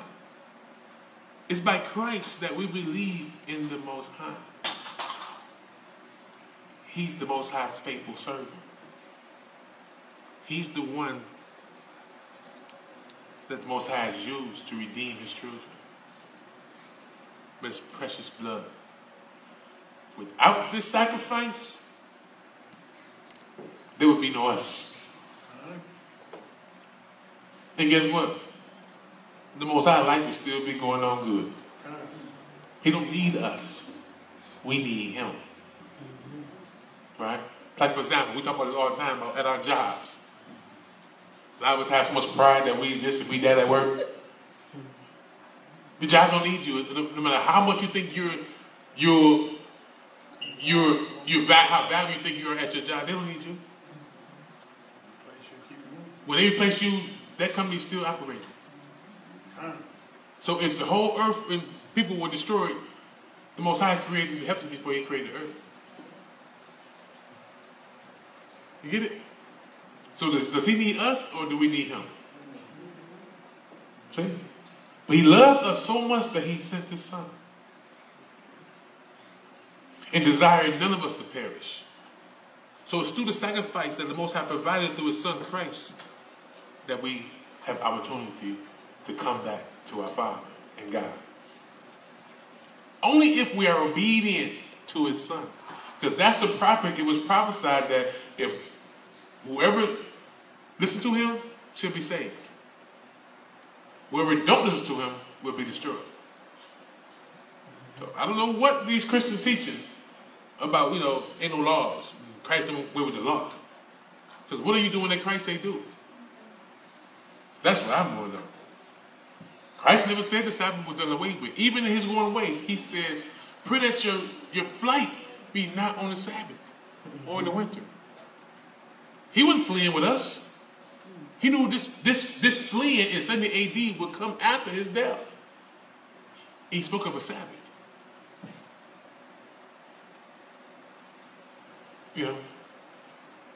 He that keep my word is he that loves me. He that don't won't. So what word is He talking about? I have gave him your word. What word did Christ give His disciples? The laws of the Most High. As again, we're in the back for you. The rich man came to Christ and asked Him, what it takes to get into the kingdom. He quoted him the Mosaic law. I mean, people, it's time to wake up. I mean, these are the signs of the time that the Messiah warned us about.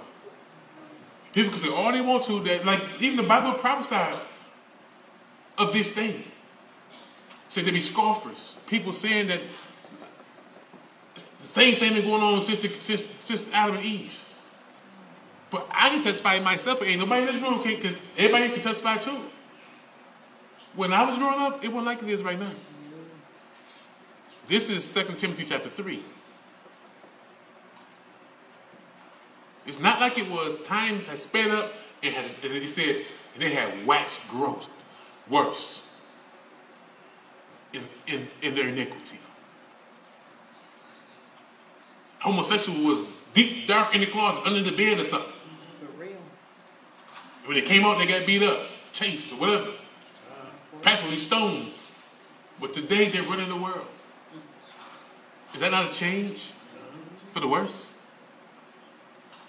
Transgender things are in grade schools, kindergartens, second, third grade schools, classrooms, teaching children about LBTG. That wouldn't been allowed back when I was coming up, and I'm 47 years old. So the Bible is fulfilling itself. So what? I made a joke and he said LGBT, this is gonna be the last broadcast. It's coming too. You can talk about Jewish people before you can talk about them. Can't say nothing about them folks. No. And they were talking some bullying. You know what I'm saying? You bullying yourself right into the classroom. Anyway, let's go. Who we at? I think verse 21. Who by Him do believe in God, that raised Him up from the dead, and gave Him glory, that your faith and hope might be in the Most High. Seeing ye have purified your souls in obeying the truth through the Spirit unto unfeigned love of the brethren. Now you see how it says that? It says, seeing you have purified your souls. How do we purify our souls? In obeying the truth. If you don't obey the truth, you're defiled. Through the Spirit, the Holy Spirit, unto unquenched love of the brethren. So again, if we don't love our brothers and sisters, we're hypocrites. See that ye love one another with a pure heart fervently. Do you love yourself, brother? When you make mistakes, do you forgive yourself? What's the first thing that you say? No, when you make a mistake. Oh, okay, oh, you're right. Now you changed now a little bit. So you pray to the Most High. You ask for forgiveness, right?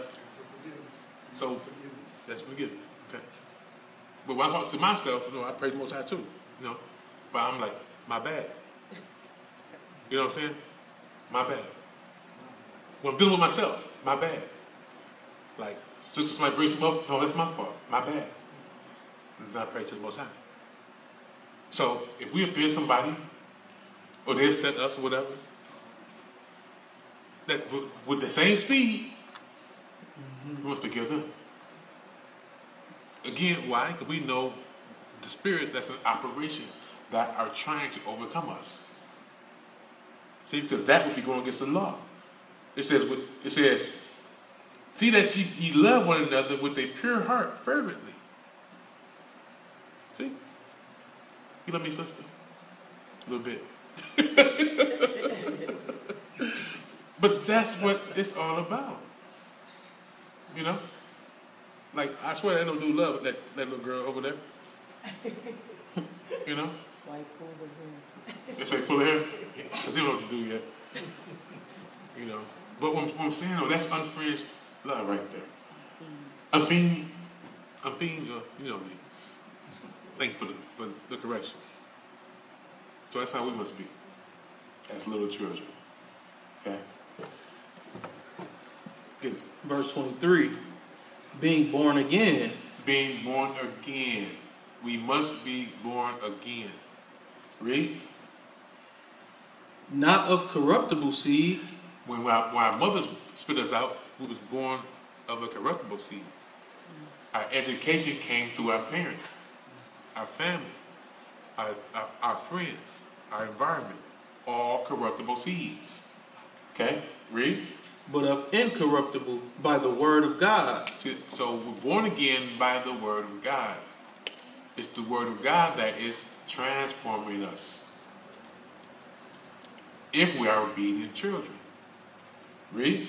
Which liveth and abideth forever. Which liveth and abideth forever. So what the Most High said way back in the day, my people, has not changed. He don't change with the times. Malachi 3:6 says, God, he does not change. His counsel is forever. Even after the earth is destroyed, and there's new heaven and new earth, his word is still going to be by. He's still going to be talking. Okay? Read. For as all flesh is as grass. Check it out. Listen to what Peter is saying. See, flesh, the pride of life, those things, the haughtiness, brother, the malice, the envies, the stripes, the will of the flesh, the way of man, the glory of man. So check it out. Whatever man can accomplish in this system is of the flesh. It's temporal. Right now, the Toronto Raptors have won a so-called NBA championship. I think Most High care about that. It's temporal. The whole world did not watch the game, but that world did. You see what I'm saying? There's people in other countries who care less about the basketball game. So it's people who can care less. Most High got nothing to do with that. That's vain glory. That's temporal. And in that world, they're at their height of their glory. You see what I'm saying? It's nothing. All they're doing is drinking, smoking, fornicating. Taking pictures holding the golden idol. Sounds familiar? A golden idol. Okay? So, read. For as all flesh is as grass, and all the glory of man as the flower of grass. So he's comparing whatever man can do in the flesh is as a flower and grass. Read. And the grass withereth, and the flower thereof falleth away. See that? But our people are striving for this. This is not real glory, people. Being so-called successful in this world, being somebody in this world, is not real glory. It's as grass and a flower that fall off and wither away. Without the Most High in Christ, we're a bunch of hay. Dried up grass. Good for what? Be burned. Read. But the word of the Most High endureth forever. The word of the Most High endureth forever, and those who keep his word endure forever. Read. And this is the word which by the gospel is preached unto you. And this is the word by Christ's doctrine, his gospel, that's been preached unto you. Next precept. Next precept, the book of John, chapter 1, verse 12 and 13.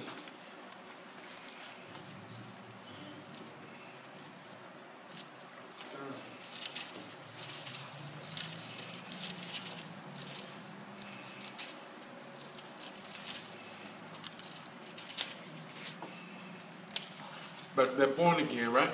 John chapter 1. John chapter 1 verse 12 and 13, I read it. Check it out, right? Kyle, when you're there. Now, back to being born again, right?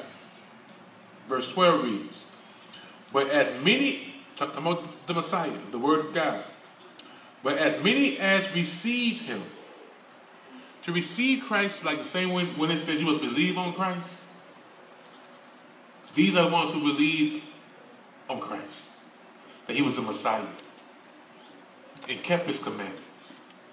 They received him. Most of our people rejected him, esteemed him not. But to receive him, to believe on him, don't just mean that, like I said, that he died for you. These are those who believed on him and continue following him. As we today, we believe on Christ, and we continue following him. His sayings, his laws, statutes, and commandments that he gave us through his Father, from his Father. But as many as received him, to them gave he power to become sons of God. See? He came to his own. As it says, matter of fact, let me just get it. Verse 11. He came into his own, and his own received him not. That don't mean all of them, because it says some received him. But Christianity, a lot of doctrines of Christianity say that, that Israel rejected Christ and Gentiles became his people. That's not true. So these are his chosen people. But to be considered now a son of God, his people had to receive Christ. See? Gave him power of the Holy Spirit to become sons and daughters of the Most High. Because these other children of his, he cast off as bastards because they disobedient and rejected Christ. And the same thing goes for us today. We reject Christ, we cast off bastards to the Most High. We're not his children. Which were born not of blood, nor of the will of the flesh. Number 13. I did 12. Okay, I get 12 again. But as many as received him, to them gave he power to become the sons of God, even to them that believe on his name. See, believing on his name is not just because you know his name. They represent him. They're his disciples. They are representatives of the Messiah. That's what believing on his name means. You're carrying his name. So if they see you, they see Christ. That's what that means. That don't, again, people, Christians, that don't believe, that don't mean because you believe in his name. Y'all ain't calling him by his name. Jesus is not his name. Okay? But let's go. Now check it out. Which were born not of blood. So the Most High's children now are Israel. But he said he said a remnant of Israel should be saved. He started with his destruction with us first. He's destroying a lot of his children first before he even deal with a Gentile. But let's go. Which were born not of blood, nor of the will of the flesh. So this ain't nothing that we can do on our own. This born again is not of us. None of us were desiring to be children of the Most High. This don't mean because we're Israel. We're the Son of God. Okay? Which were born not of blood, nor of the will of the flesh, nor of the will of man, but of God. Of the power of the Most High. His Spirit is what He's using to teach us, re-educate us, gather His saints. Next precept. Next precept, John chapter 3, verses 5 through 8. Thank you. Okay, 5. Yahshua answered, Verily, verily, or truly, truly, I say unto thee, or you, except a man be born of water and of the Spirit. See, baptism also goes with this born-again process. Because when one is baptized in the proper names and doctrine of the Father, the Son, and the Holy Spirit, Ahayah, Yasha, and Ruach Kadash, you receive the Holy Spirit, Ruach Kadash, or wisdom. Except a man be born of water and of the Spirit, he cannot enter into the kingdom of God. So you must be baptized, and you must learn His doctrine and do it. That which is born of the flesh is flesh. We came to this world, we was born of flesh, and we acted according to the flesh. And that which is born of the Spirit is spirit. So we say we in Christ, we must be in the spirit of Christ, representing Christ, doing as Christ did, to the fullest. Marvel not that I said unto you, ye must be born again. The wind bloweth where it listeth, or where it prefers. And thou hearest the sound thereof, but cannot tell which it comes, and whither it goeth. So is everyone that is born of the Spirit. My people, men don't know who's dealing with us. They can't tell who's changing you. They don't know the Spirit. But they can see it. You can feel the wind, right? But you can't see it. Right? Next precept. James chapter 1, verse 17 through 25. Get it.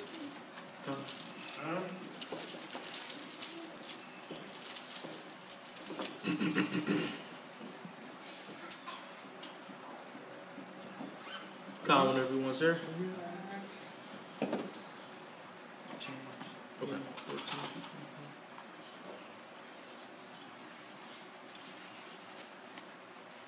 And it reads, Oh, okay, the wrong one. Oh, no, wait, I want to start 17. oh, sorry, Salakia 17. Yeah. Salakia, James chapter 1, verse 17 through 25. Correct. Yeah, I call that. No, I had written wrong.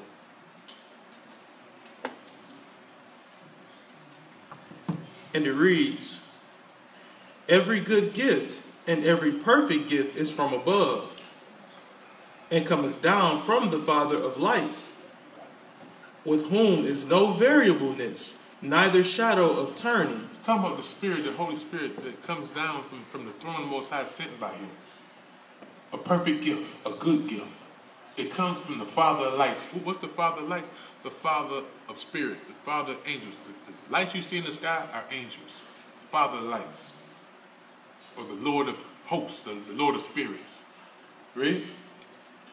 But this gift comes from the Most High. The Holy Spirit comes from the Most High. Read? Of his own will begot he us with the word of truth, that we should be a kind of first fruits of his creatures. So it's the will of the Most High, not of man. That we become sort of a first fruit to Him. Right? A gift to Himself, a first fruit offering. You know, the first fruits of what man brought to the Most High. He's bringing us to Himself. Read? Wherefore, my beloved brethren, let every man be swift to hear, Let every man be swift to hear it. This is what I'm saying. This is the will of the Most High. He's trying to teach us something. Be swift to hear it. Right? Slow to speak, slow to wrath. Slow to wrath. Slow to speak. So you ain't got to just always have a, be quick to talk about something. Or to refute. But slow to wrath. Slow to anger. For the wrath of man worketh not the righteousness of God. Wherefore, lay apart all filthiness and superfluity of naughtiness, and receive with meekness the engrafted word, which is able to save your souls. Read that part again. And receive with meekness the engrafted word, which is able to save your souls. What's able to save our souls? Which is able to save your souls. So why don't we read the Bible? Why don't we read the Bible? Do y'all see why the world don't want us to read the Bible? It's able to do what? Save our souls. Is that important, my people? The The engrafted word, which is able to save your souls, it is what we said, born again. You're born into a new creature by his words. Is that powerful? That's why they work so hard to get us away from his book. Satan wants you to save your souls. Let's precept. Down to 25. Go ahead and get it. Yep. But be ye doers of the word, and not hearers only, deceiving your own selves. For if any be a hearer of this word, and not a doer, he is like unto a man beholding his natural face in a glass. For he beholdeth himself, and goeth his way, and straightway forgetteth what manner of man he was. But whoso looketh into the perfect law of liberty, and continueth therein, he, being not a forgetful hearer, but a doer of the work, this man shall be blessed in his deed.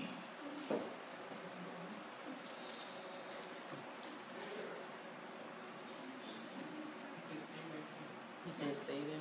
Come. That's why he was doing this. Here it comes.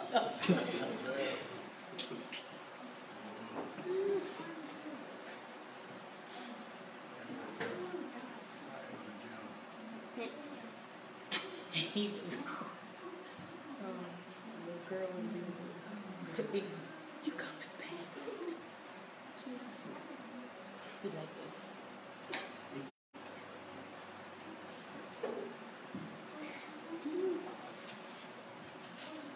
Be like them feet. Now check it out, right? Now, where we at? That was 25. Want me to start back up? I'm going to get 22. It says, be ye doers of the word, and not hearers only, deceiving your own selves. So for us that read this Bible, why are we doing what it says? Seriously, think about that. Why don't you do what the Bible says? Why do you do things that the Bible says do not do? We have esteemed man more than our Creator. Again, with these pagan holidays, the Most High never condoned a pagan holiday. He said he hates your feast days. He wasn't talking about his own. He don't hate his own holy days.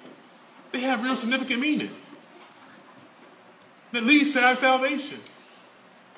The blowing of trumpets, the last trump, it comes from the holy day, blowing trumpets.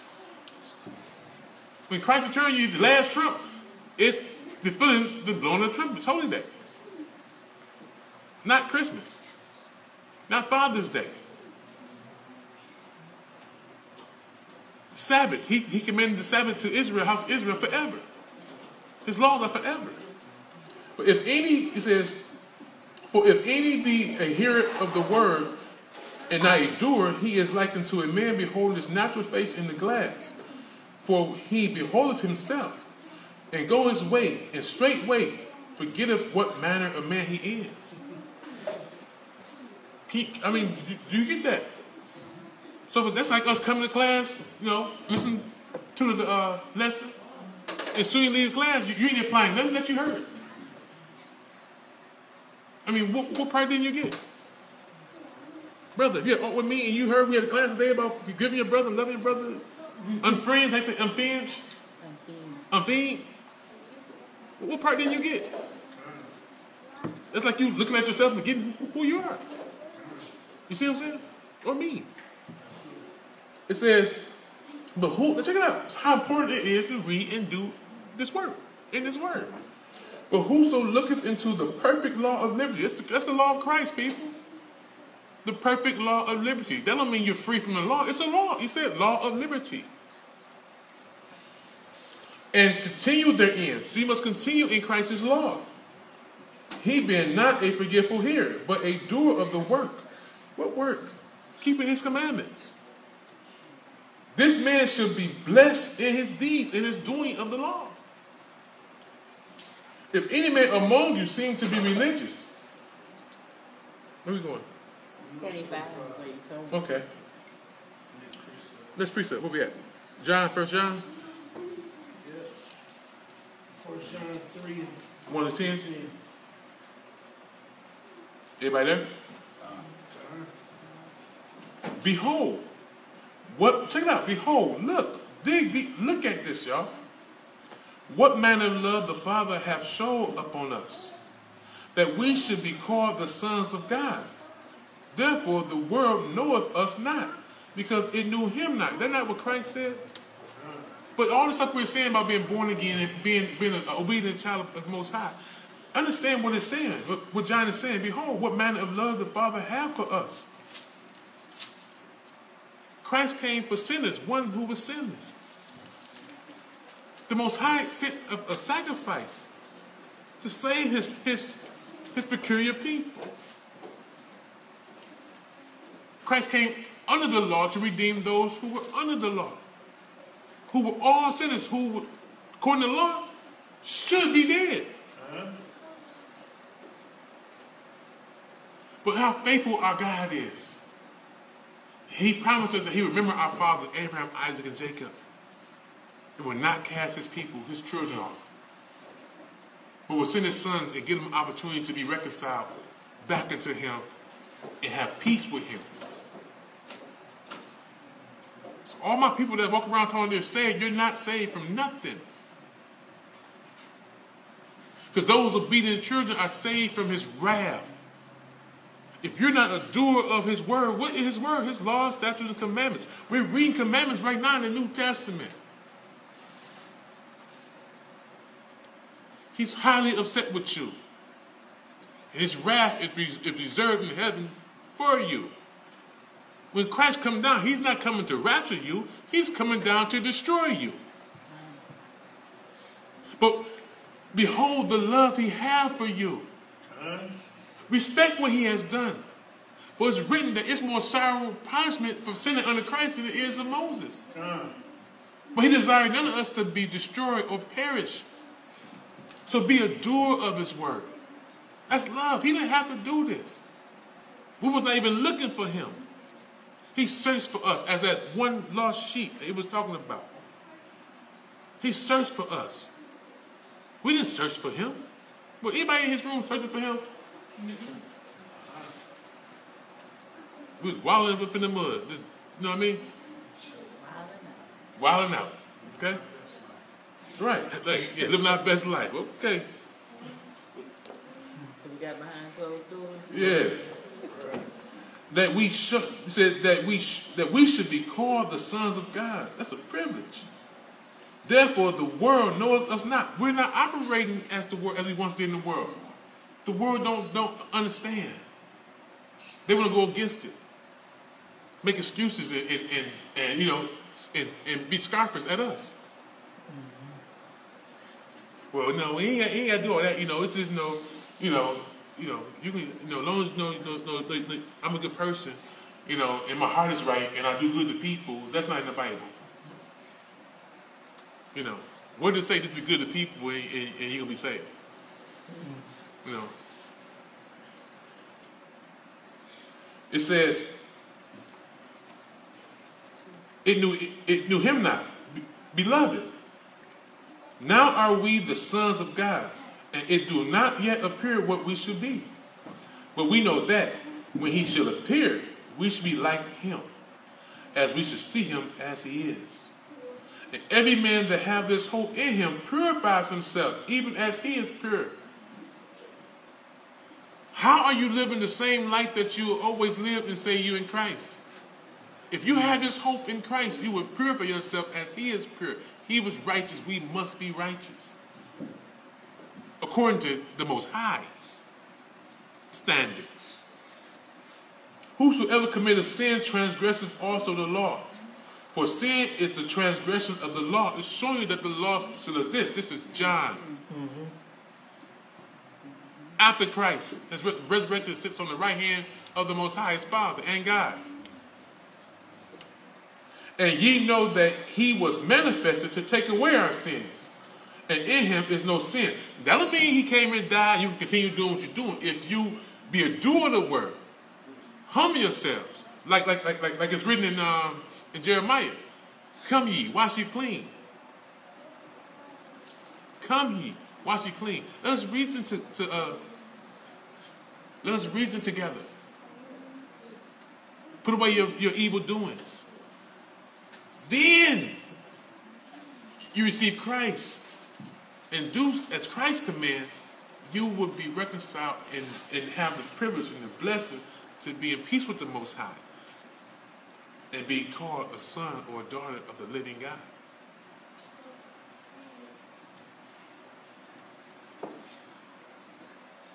Whosoever abideth in him sinneth not. Whoso believe on him, whoso believe on his name, sin not. See the difference? You can't be out here sinning and say you believe in Christ. Whoso sinneth not, whosoever sinneth, whoso sinneth have not seen him, neither know him. He ain't dealing with you. Because you rejected him. If you knew him, you would definitely not sin. You would be scared to be in a category that's gathered together as the terrorists are and burnt in the fire. Say, give his angels a charge, and all those who are disobedient, he would send his angels, give them charge, and gather you up and burn you in the fire, eternal fire, hell fire. How you not afraid of that and you calling on Christ? Christ is not coming down, sliding down on a rainbow, people. All happy-go-lucky and jolly and just forgiving everything that you've done because you love him with your mouth. He's coming with fury, the wrath of his Father, eyes bloodshot red, with anger. That you despised his precious blood that he shed for you and deny his laws. 7, little children, let no man deceive you. He that doeth righteousness is righteous, even as he is righteous. He that doeth law is righteous. There's only one way to be righteous, to do righteousness. Keep his laws, statutes, and commandments. He that committeth sin or break God's law is of the devil. He that committeth sin is of the devil. For the devil sinneth from the beginning. For this purpose the Son of God was manifested. He came. Why did Christ come? That he may destroy the works of the devil. He may release those who was imprisoned by Satan, trapped, entangled in the snares and traps of Satan. Those who wanted to be released. And is doing what's required to stay free of him. They're choosing the Most High God in Christ over Satan and keeping their commandments.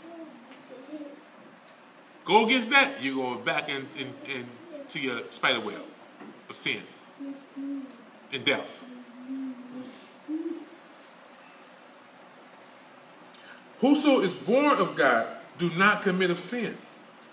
So, whoso is in the word of God, being a doer of the word, transform it and transform their life, or have picked up their cross, have disowned themselves.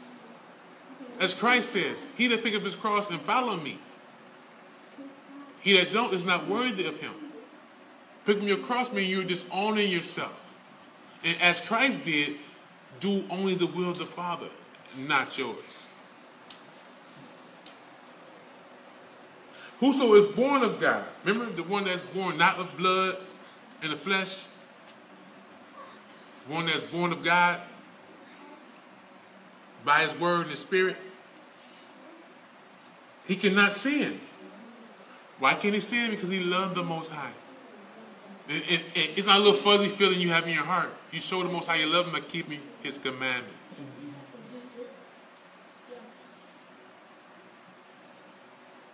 For it says, whoso is born of God do not commit sin. For his seed remaineth in him. His word, his love, remain in him. So they have girded up the loins of their mind. They refuse to listen to Satan. Christ said his sheep listen to his voice and will not hear another shepherd's voice. His seed remaineth in him, and he cannot sin because he is born of God. He loves the Most High. She loves the Most High. And in their deeds, they are proving it through their obedience. In this, the children of God are manifest. See, it's two fathers out here. In this, the children of God are manifest, and the children of the devil. Whosoever doeth not righteousness, whoever doeth not his law, is not of God. Neither he that loveth not his brother is not of God. If you don't do that, you're the child of the devil. Next precept. 1 Peter chapter 2, 11 and 12.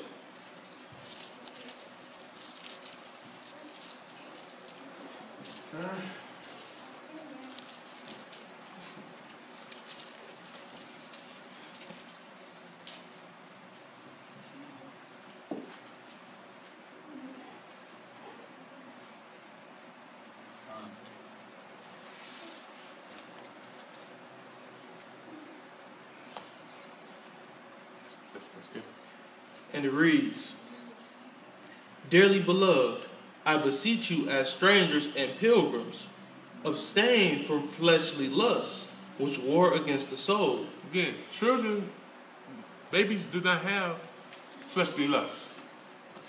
They don't. Abstain from fleshly lust as a child. Because fleshly lust wars against the spirit of God. Read. Having your conversation honest amongst the Gentiles. Having your behavior and your speech honest among the Gentiles. That whereas they speak against you as evildoers, they may by your good works, which they shall behold, glorify God in the day of visitation.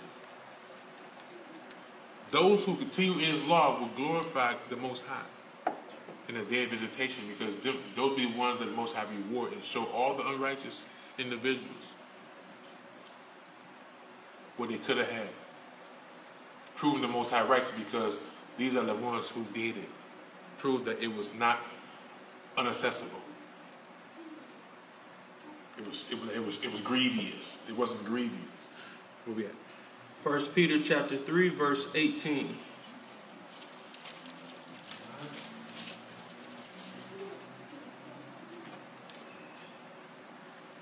And it reads, For Yasha also hath once suffered for sins, the just for the unjust, that he might bring us to the Most High. That he must bring us to the Most High, and that ain't come as you will. That mean he gonna just bring all these defiled people to the Most High.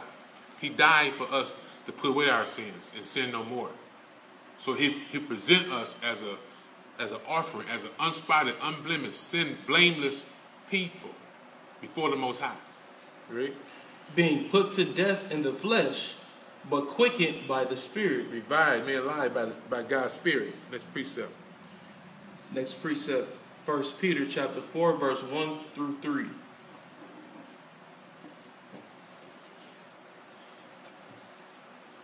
And it reads, For as much then as Yasha hath suffered for us in the flesh, arm yourselves likewise with the same mind. With the same, but you said the Bible teach righteousness, commends righteousness. It's not telling us to continue in how we always live, because Christ died for us. Arm yourself, protect yourself with the same mind of Christ. What was the mind of Christ? Like she said, the Messiah said that the Father loved him because he always did the things that are pleasing to him. We must have the same mind of Christ. Always do the things that are pleasing to the Most High. Read. For he that hath suffered in the flesh hath ceased from sin, that he no longer should live the rest of his time in the flesh to the lust of men, but to the will of God. For the time past of our life may suffice us to have wrought the will of the Gentiles. Now check it out. So the time is suffice us to have worked the will of the Gentiles. So there's a will that the Gentiles require us to live or do. So before we knew Christ, we worked according to the will of the Gentiles, what they want us to do. As we spoke about earlier. Mm-hmm. There's a premise behind everything that they do that's against God's children. So the will of the Gentiles is what? When we walked in lasciviousness. Lasciviousness. Okay? That has to do, with fornication.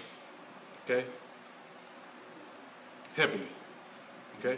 Cheers are here, so I'm going to be good today. Okay? Lust, excess of wine. Check it out, lust. The Most High said, do not fulfill the lust of the flesh.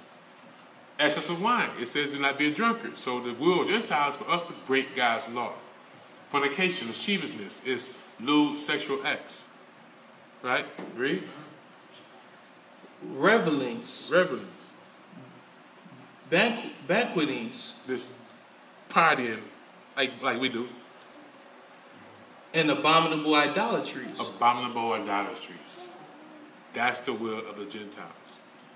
That goes to prove what we're saying about the system that they have designed against us to keep us sinful, hated by our God. So, the common Gentile have no clue of this. But those who run this country, they know again that our God is real and this book is real. That's why they have a will to keep the children of Israel in sin. We said it when it first started, because they know that we are the only people that God has chosen and given his laws to. And he commanded, he promised us that if we did not keep his laws, we would be accursed. So the will of the Gentiles is what we're reading. They want us to perform abominable adulteries. Lasciviousness. Get lasciviousness real quick. Mm-hmm.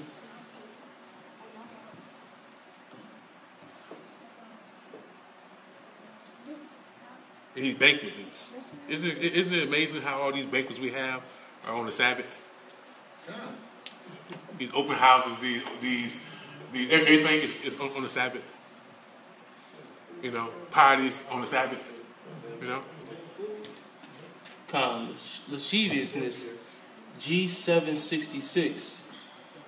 It says licentiousness, sometimes including other vices, filthy, lasciviousness, wantonness. Mm-hmm. It's dealing, with like I mentioned. But let's go. Next precept, Ephesians chapter 2, verse 1 through 11.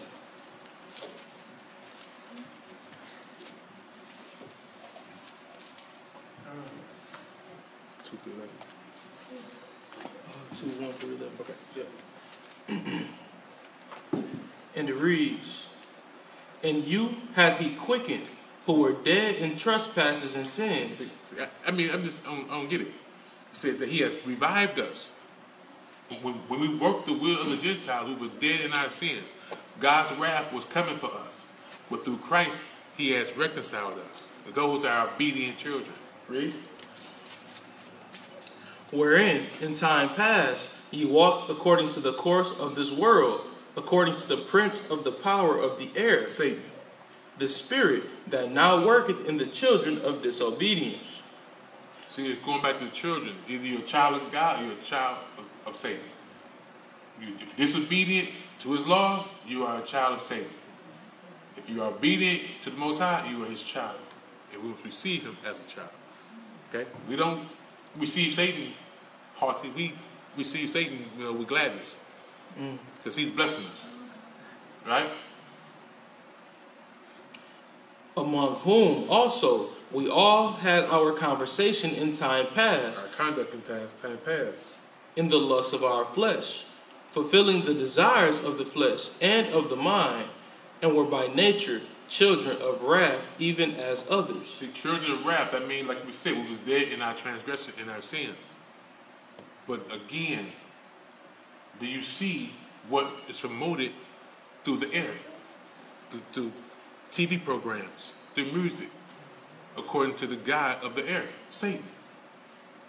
Everything that is against this Bible. So it's, again, anybody who read the Bible and don't believe in it, I mean, I just pray for you. Because Satan does, he believes so much that he created a system against these laws. Because I have not seen one show, promoting us keeping his laws and commandments all my life. Even the so-called good shows we supposed to have back in the day, the good times, it showed us so-called good families, whatever. They was breaking, they keep Sabbath. They keep God's law. It was never promoted to keep God's law. They never told us yesterday. They told us cunningly that we were the children of Israel, like in the good times. Remember when the little boy told Michael told Jesus was black. You know what I'm saying? But then in little Western movies, saying that the Indians were the lost sheep of the house of Israel. Planet of the Apes. Yeah, they Planet of the Apes. The old one. Yeah, they put it in the movies, but we don't know who we are, so we don't catch it. But all in all, regardless of how good Hollywood has tried to make a black show. Matter of fact, the so-called the movie that was Black Panther. It's supposed to be such a good black movie. It promoted witchcraft, necromancy. Those are ancestors. Ancestors ain't doing nothing for you right now. They getting tormented. You see what I'm saying? But so Satan made appearance. He comes angel light, so he show us what he want us to believe is good. You know what I'm saying? A man working, not anymore as it used to be. Now you see, man on man, woman on woman, and that kind of stuff. That's what's good now. Back in the day, like good times, you had a strong man, wife, children. You know what I'm saying? Jane went to work. Wife stayed home, cooked. Had good family, supposedly. But James was not a representative of Christ, nor his wife, nor his children. They were sinners. So this world, through the spirit of God, this air, has promoted the lust of the flesh against God's laws, against this book, for a reason, because he knows it's real. He knows the promises, the covenants, and the laws Most High is forever. And that's what it says. He's walking around on earth seeking to devour someone. How? By enticing them or offending them, enticing them to sin. Break God's law, whether you believe it or not. Let's get it.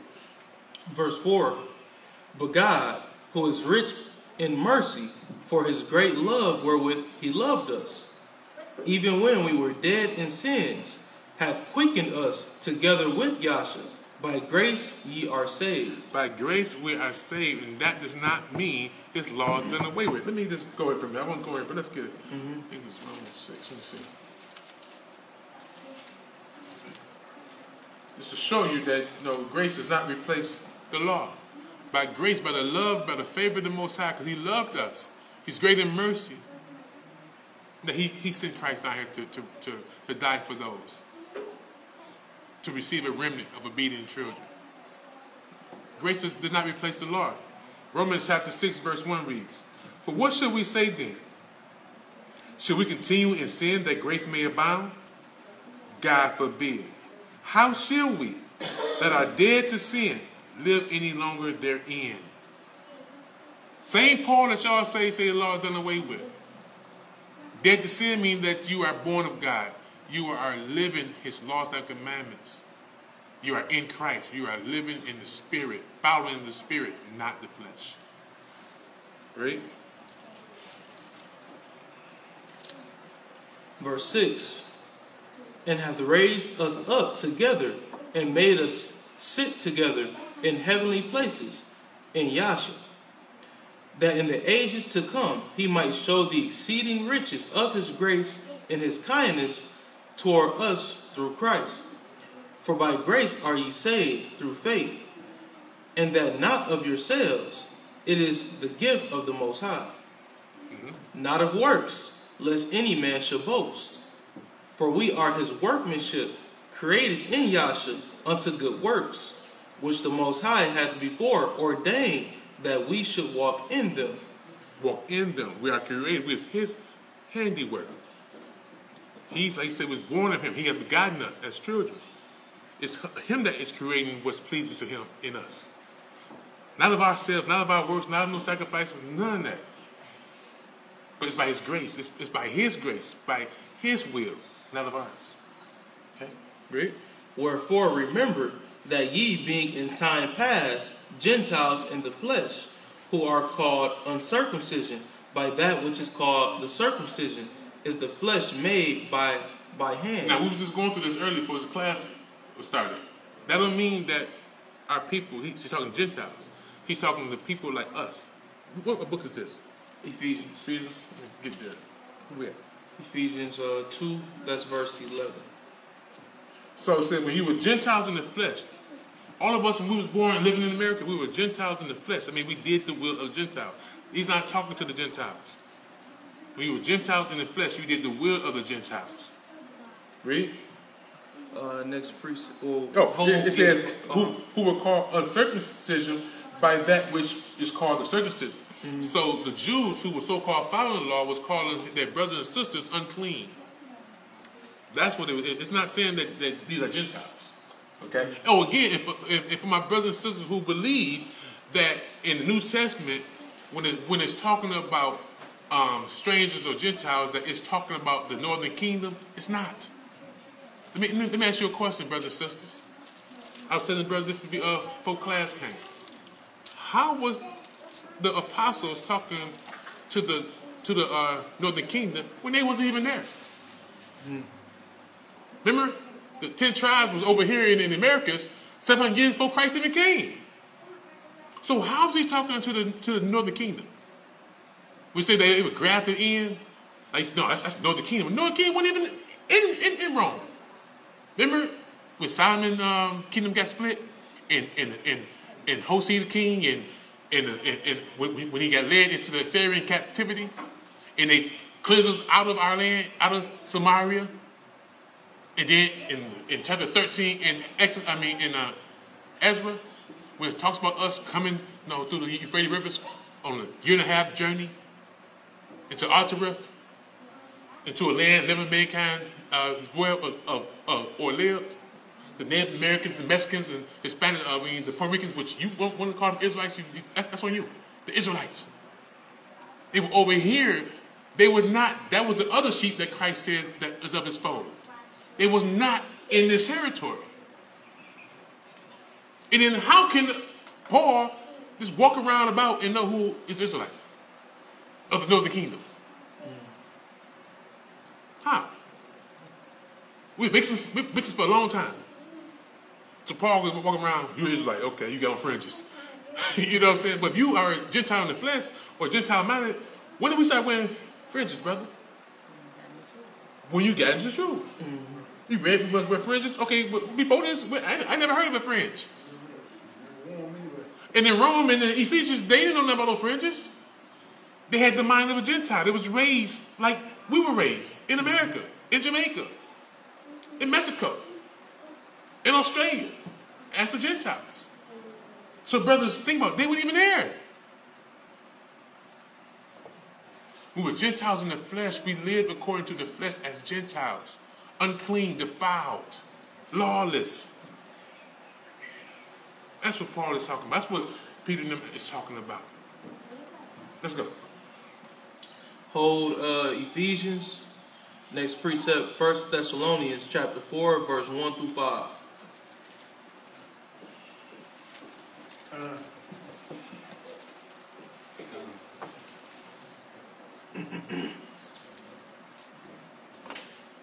Then what? I'm going to back it up.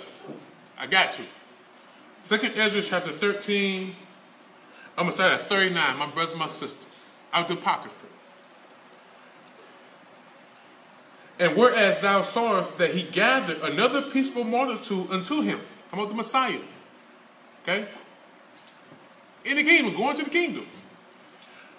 Those are the 10 tribes which were carried away prisoners out of their own land in the time of Hosea, the king, who Salmanassar, the king of Assyria, led away captive. And he carried them over the waters. The Most High did. Okay? And so came they into another land. But they took this counsel among themselves, that they would lead the multitude of the heathen, the Assyrians, and go forth into a further country, where never mankind dwelt, that they might there keep their statutes. And when they got over here to Americans, when Christopher Columbus and them came on here, in Christopher Columbus' book, it tell you about how the city was designed straight according to God's law. They had cities of refuge, burial sites with brothers who had fringes on, Torah, everything.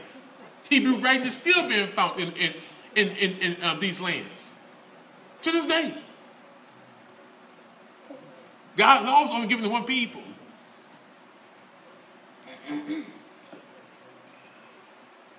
That 42, that they may keep their statutes, which they never kept in their own land. And they entered into Euphrates by a narrow passage of the river. For the Most High then showed signs for them, and held still the flood, till they were passed over. For through that country there was a great way to go, namely 1.5 years. And the same region is called Atzareth. Then dwelt they there until the later times. And now when they shall begin to come, the highest shall stay the streams of the streams again, that they may go through. Therefore sawest thou the multitude with peace. But those that be left behind, it says that when the Messiah is the one that's here. He said that the ships will wait for him. So the same way that they came, they coming back to our land. So they didn't come back during the time of the apostles. Precept on precept, brothers and sisters. So how is Paul talking to these people and they're not even there? Shalom. Let's get it. 1 Thessalonians chapter 4, starting at verse 1. Furthermore, then we beseech you, brethren, and exhort you by Yasha, that as ye have received of us how ye ought to walk and to please God, so ye would abound more and more. See how the apostles are commanding obedience to Christ and the Most High? Read. For ye know what commandments we gave you by the Lord Yasha. For this is the will of the Most High, even your sanctification. Even your sanctification. Get that word, please.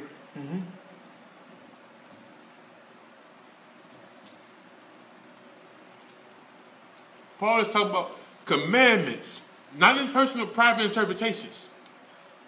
Read. Sanctification, that's G38. It says properly, purification.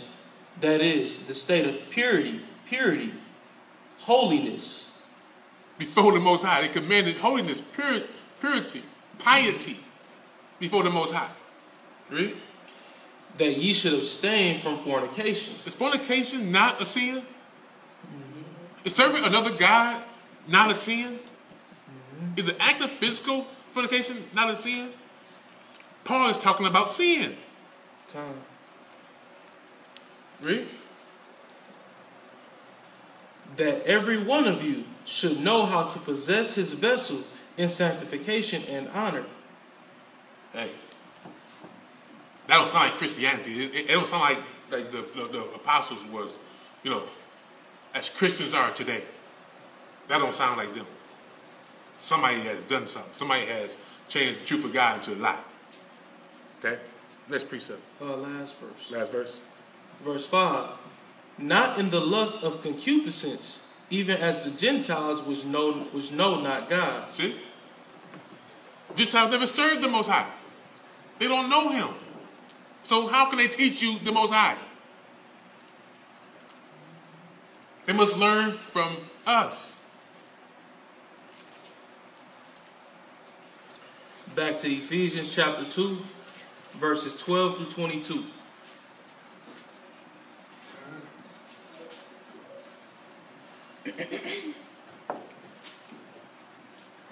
And it reads, that at that time you were without Yasha, being aliens from the commonwealth of Israel, and strangers from the covenants of promise, having no hope, and without God in the world. Guess who was in the territories then, people? Benjamin, Judah, Levi. Raised up as Gentiles. Strangers to our inheritance. Same way we was born in America, in Jamaica. Strangers to our inheritance. Aliens to it, knew nothing about it. Read. But now in Yasha, ye who sometimes were afar off, and made nigh by the blood of Christ, for he is our peace. He is our priest, peace, not sacrifices. Read. Who hath made both one, and hath broken down the middle wall of partition between us, having abolished in his flesh the enmity, even the law of commandments contained in ordinances. And that's talking about the penalty of death. That's what died with Christ on the cross. He abolished it. He gave us grace. So now if we break the law, born in ignorance, a priest can't kill us. Not a priest, but a certain Most High can't kill us. He ain't stone us for breaking the Sabbath. We don't know what the Sabbath is. So he gave us grace. He gave us time to get this thing right. Through Christ. Not the sacrifices.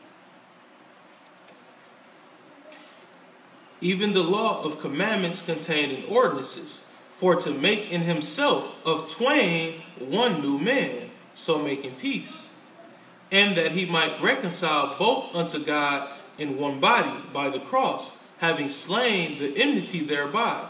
The enmity is death. And came and preached peace to you which were afar off, and to them that were nigh. For through him we both have access by one Spirit unto the Father. Now therefore ye are no more strangers and foreigners, but fellow citizens with the saints and of the household of God, and are built upon the foundation of the apostles of prophets, Yasha himself being the chief cornerstone, in whom all the building fitly framed together groweth unto an holy temple in the Most High, in whom ye also are builded together for an habitation of the Most High through the Spirit. Last precept, Titus chapter 3, verses 3 and 4. Trust me, you're not in his habitation if you defile, breaking his laws. Okay? You're outside the body, without it. Last precept. Titus chapter 3, verse 3. For we ourselves also were sometimes foolish, disobedient, deceived, serving diverse lusts and pleasures, living in malice and envy, hateful and hating one another. But after that the kindness and love of God, our Savior, toward man appeared. See that? We at one time was all deceived. doing the lust of the flesh, fulfilling our own will, hating our brothers and hating our sisters. But when Christ came, the love of God came, it appeared to us who we are, what we're obligated to do. All these things that we have learned are evil. As children, we are to cast these off and go back into a mindset of a child, being innocent, far away from evil, seeking to please our parents, seeking to please the Most High. Do you understand that? The child does not perform the lust of the flesh. These things that we read about, these are things that were taught to us, either through our parents, our environment, through entertainment.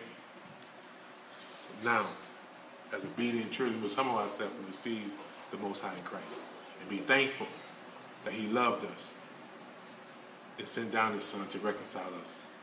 So we are in debt to Christ. We are in debt to the Most High to do as they say. With that concludes the lesson. We'll say shalom. Shalom.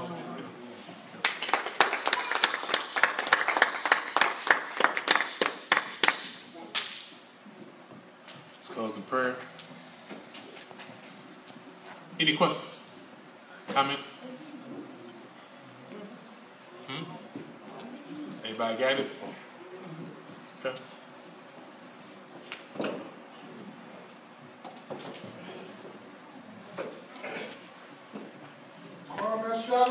Kwam Yasha'Allah. Kwam Yasha'Allah. Kwam Yasha'Allah. Kwam Yasha'Allah. Kwam Yasha'Allah. My brothers and sisters. What's up? What's all that for? My daughter watched some of the class today. All praise the Most High. Okay. Rolling in.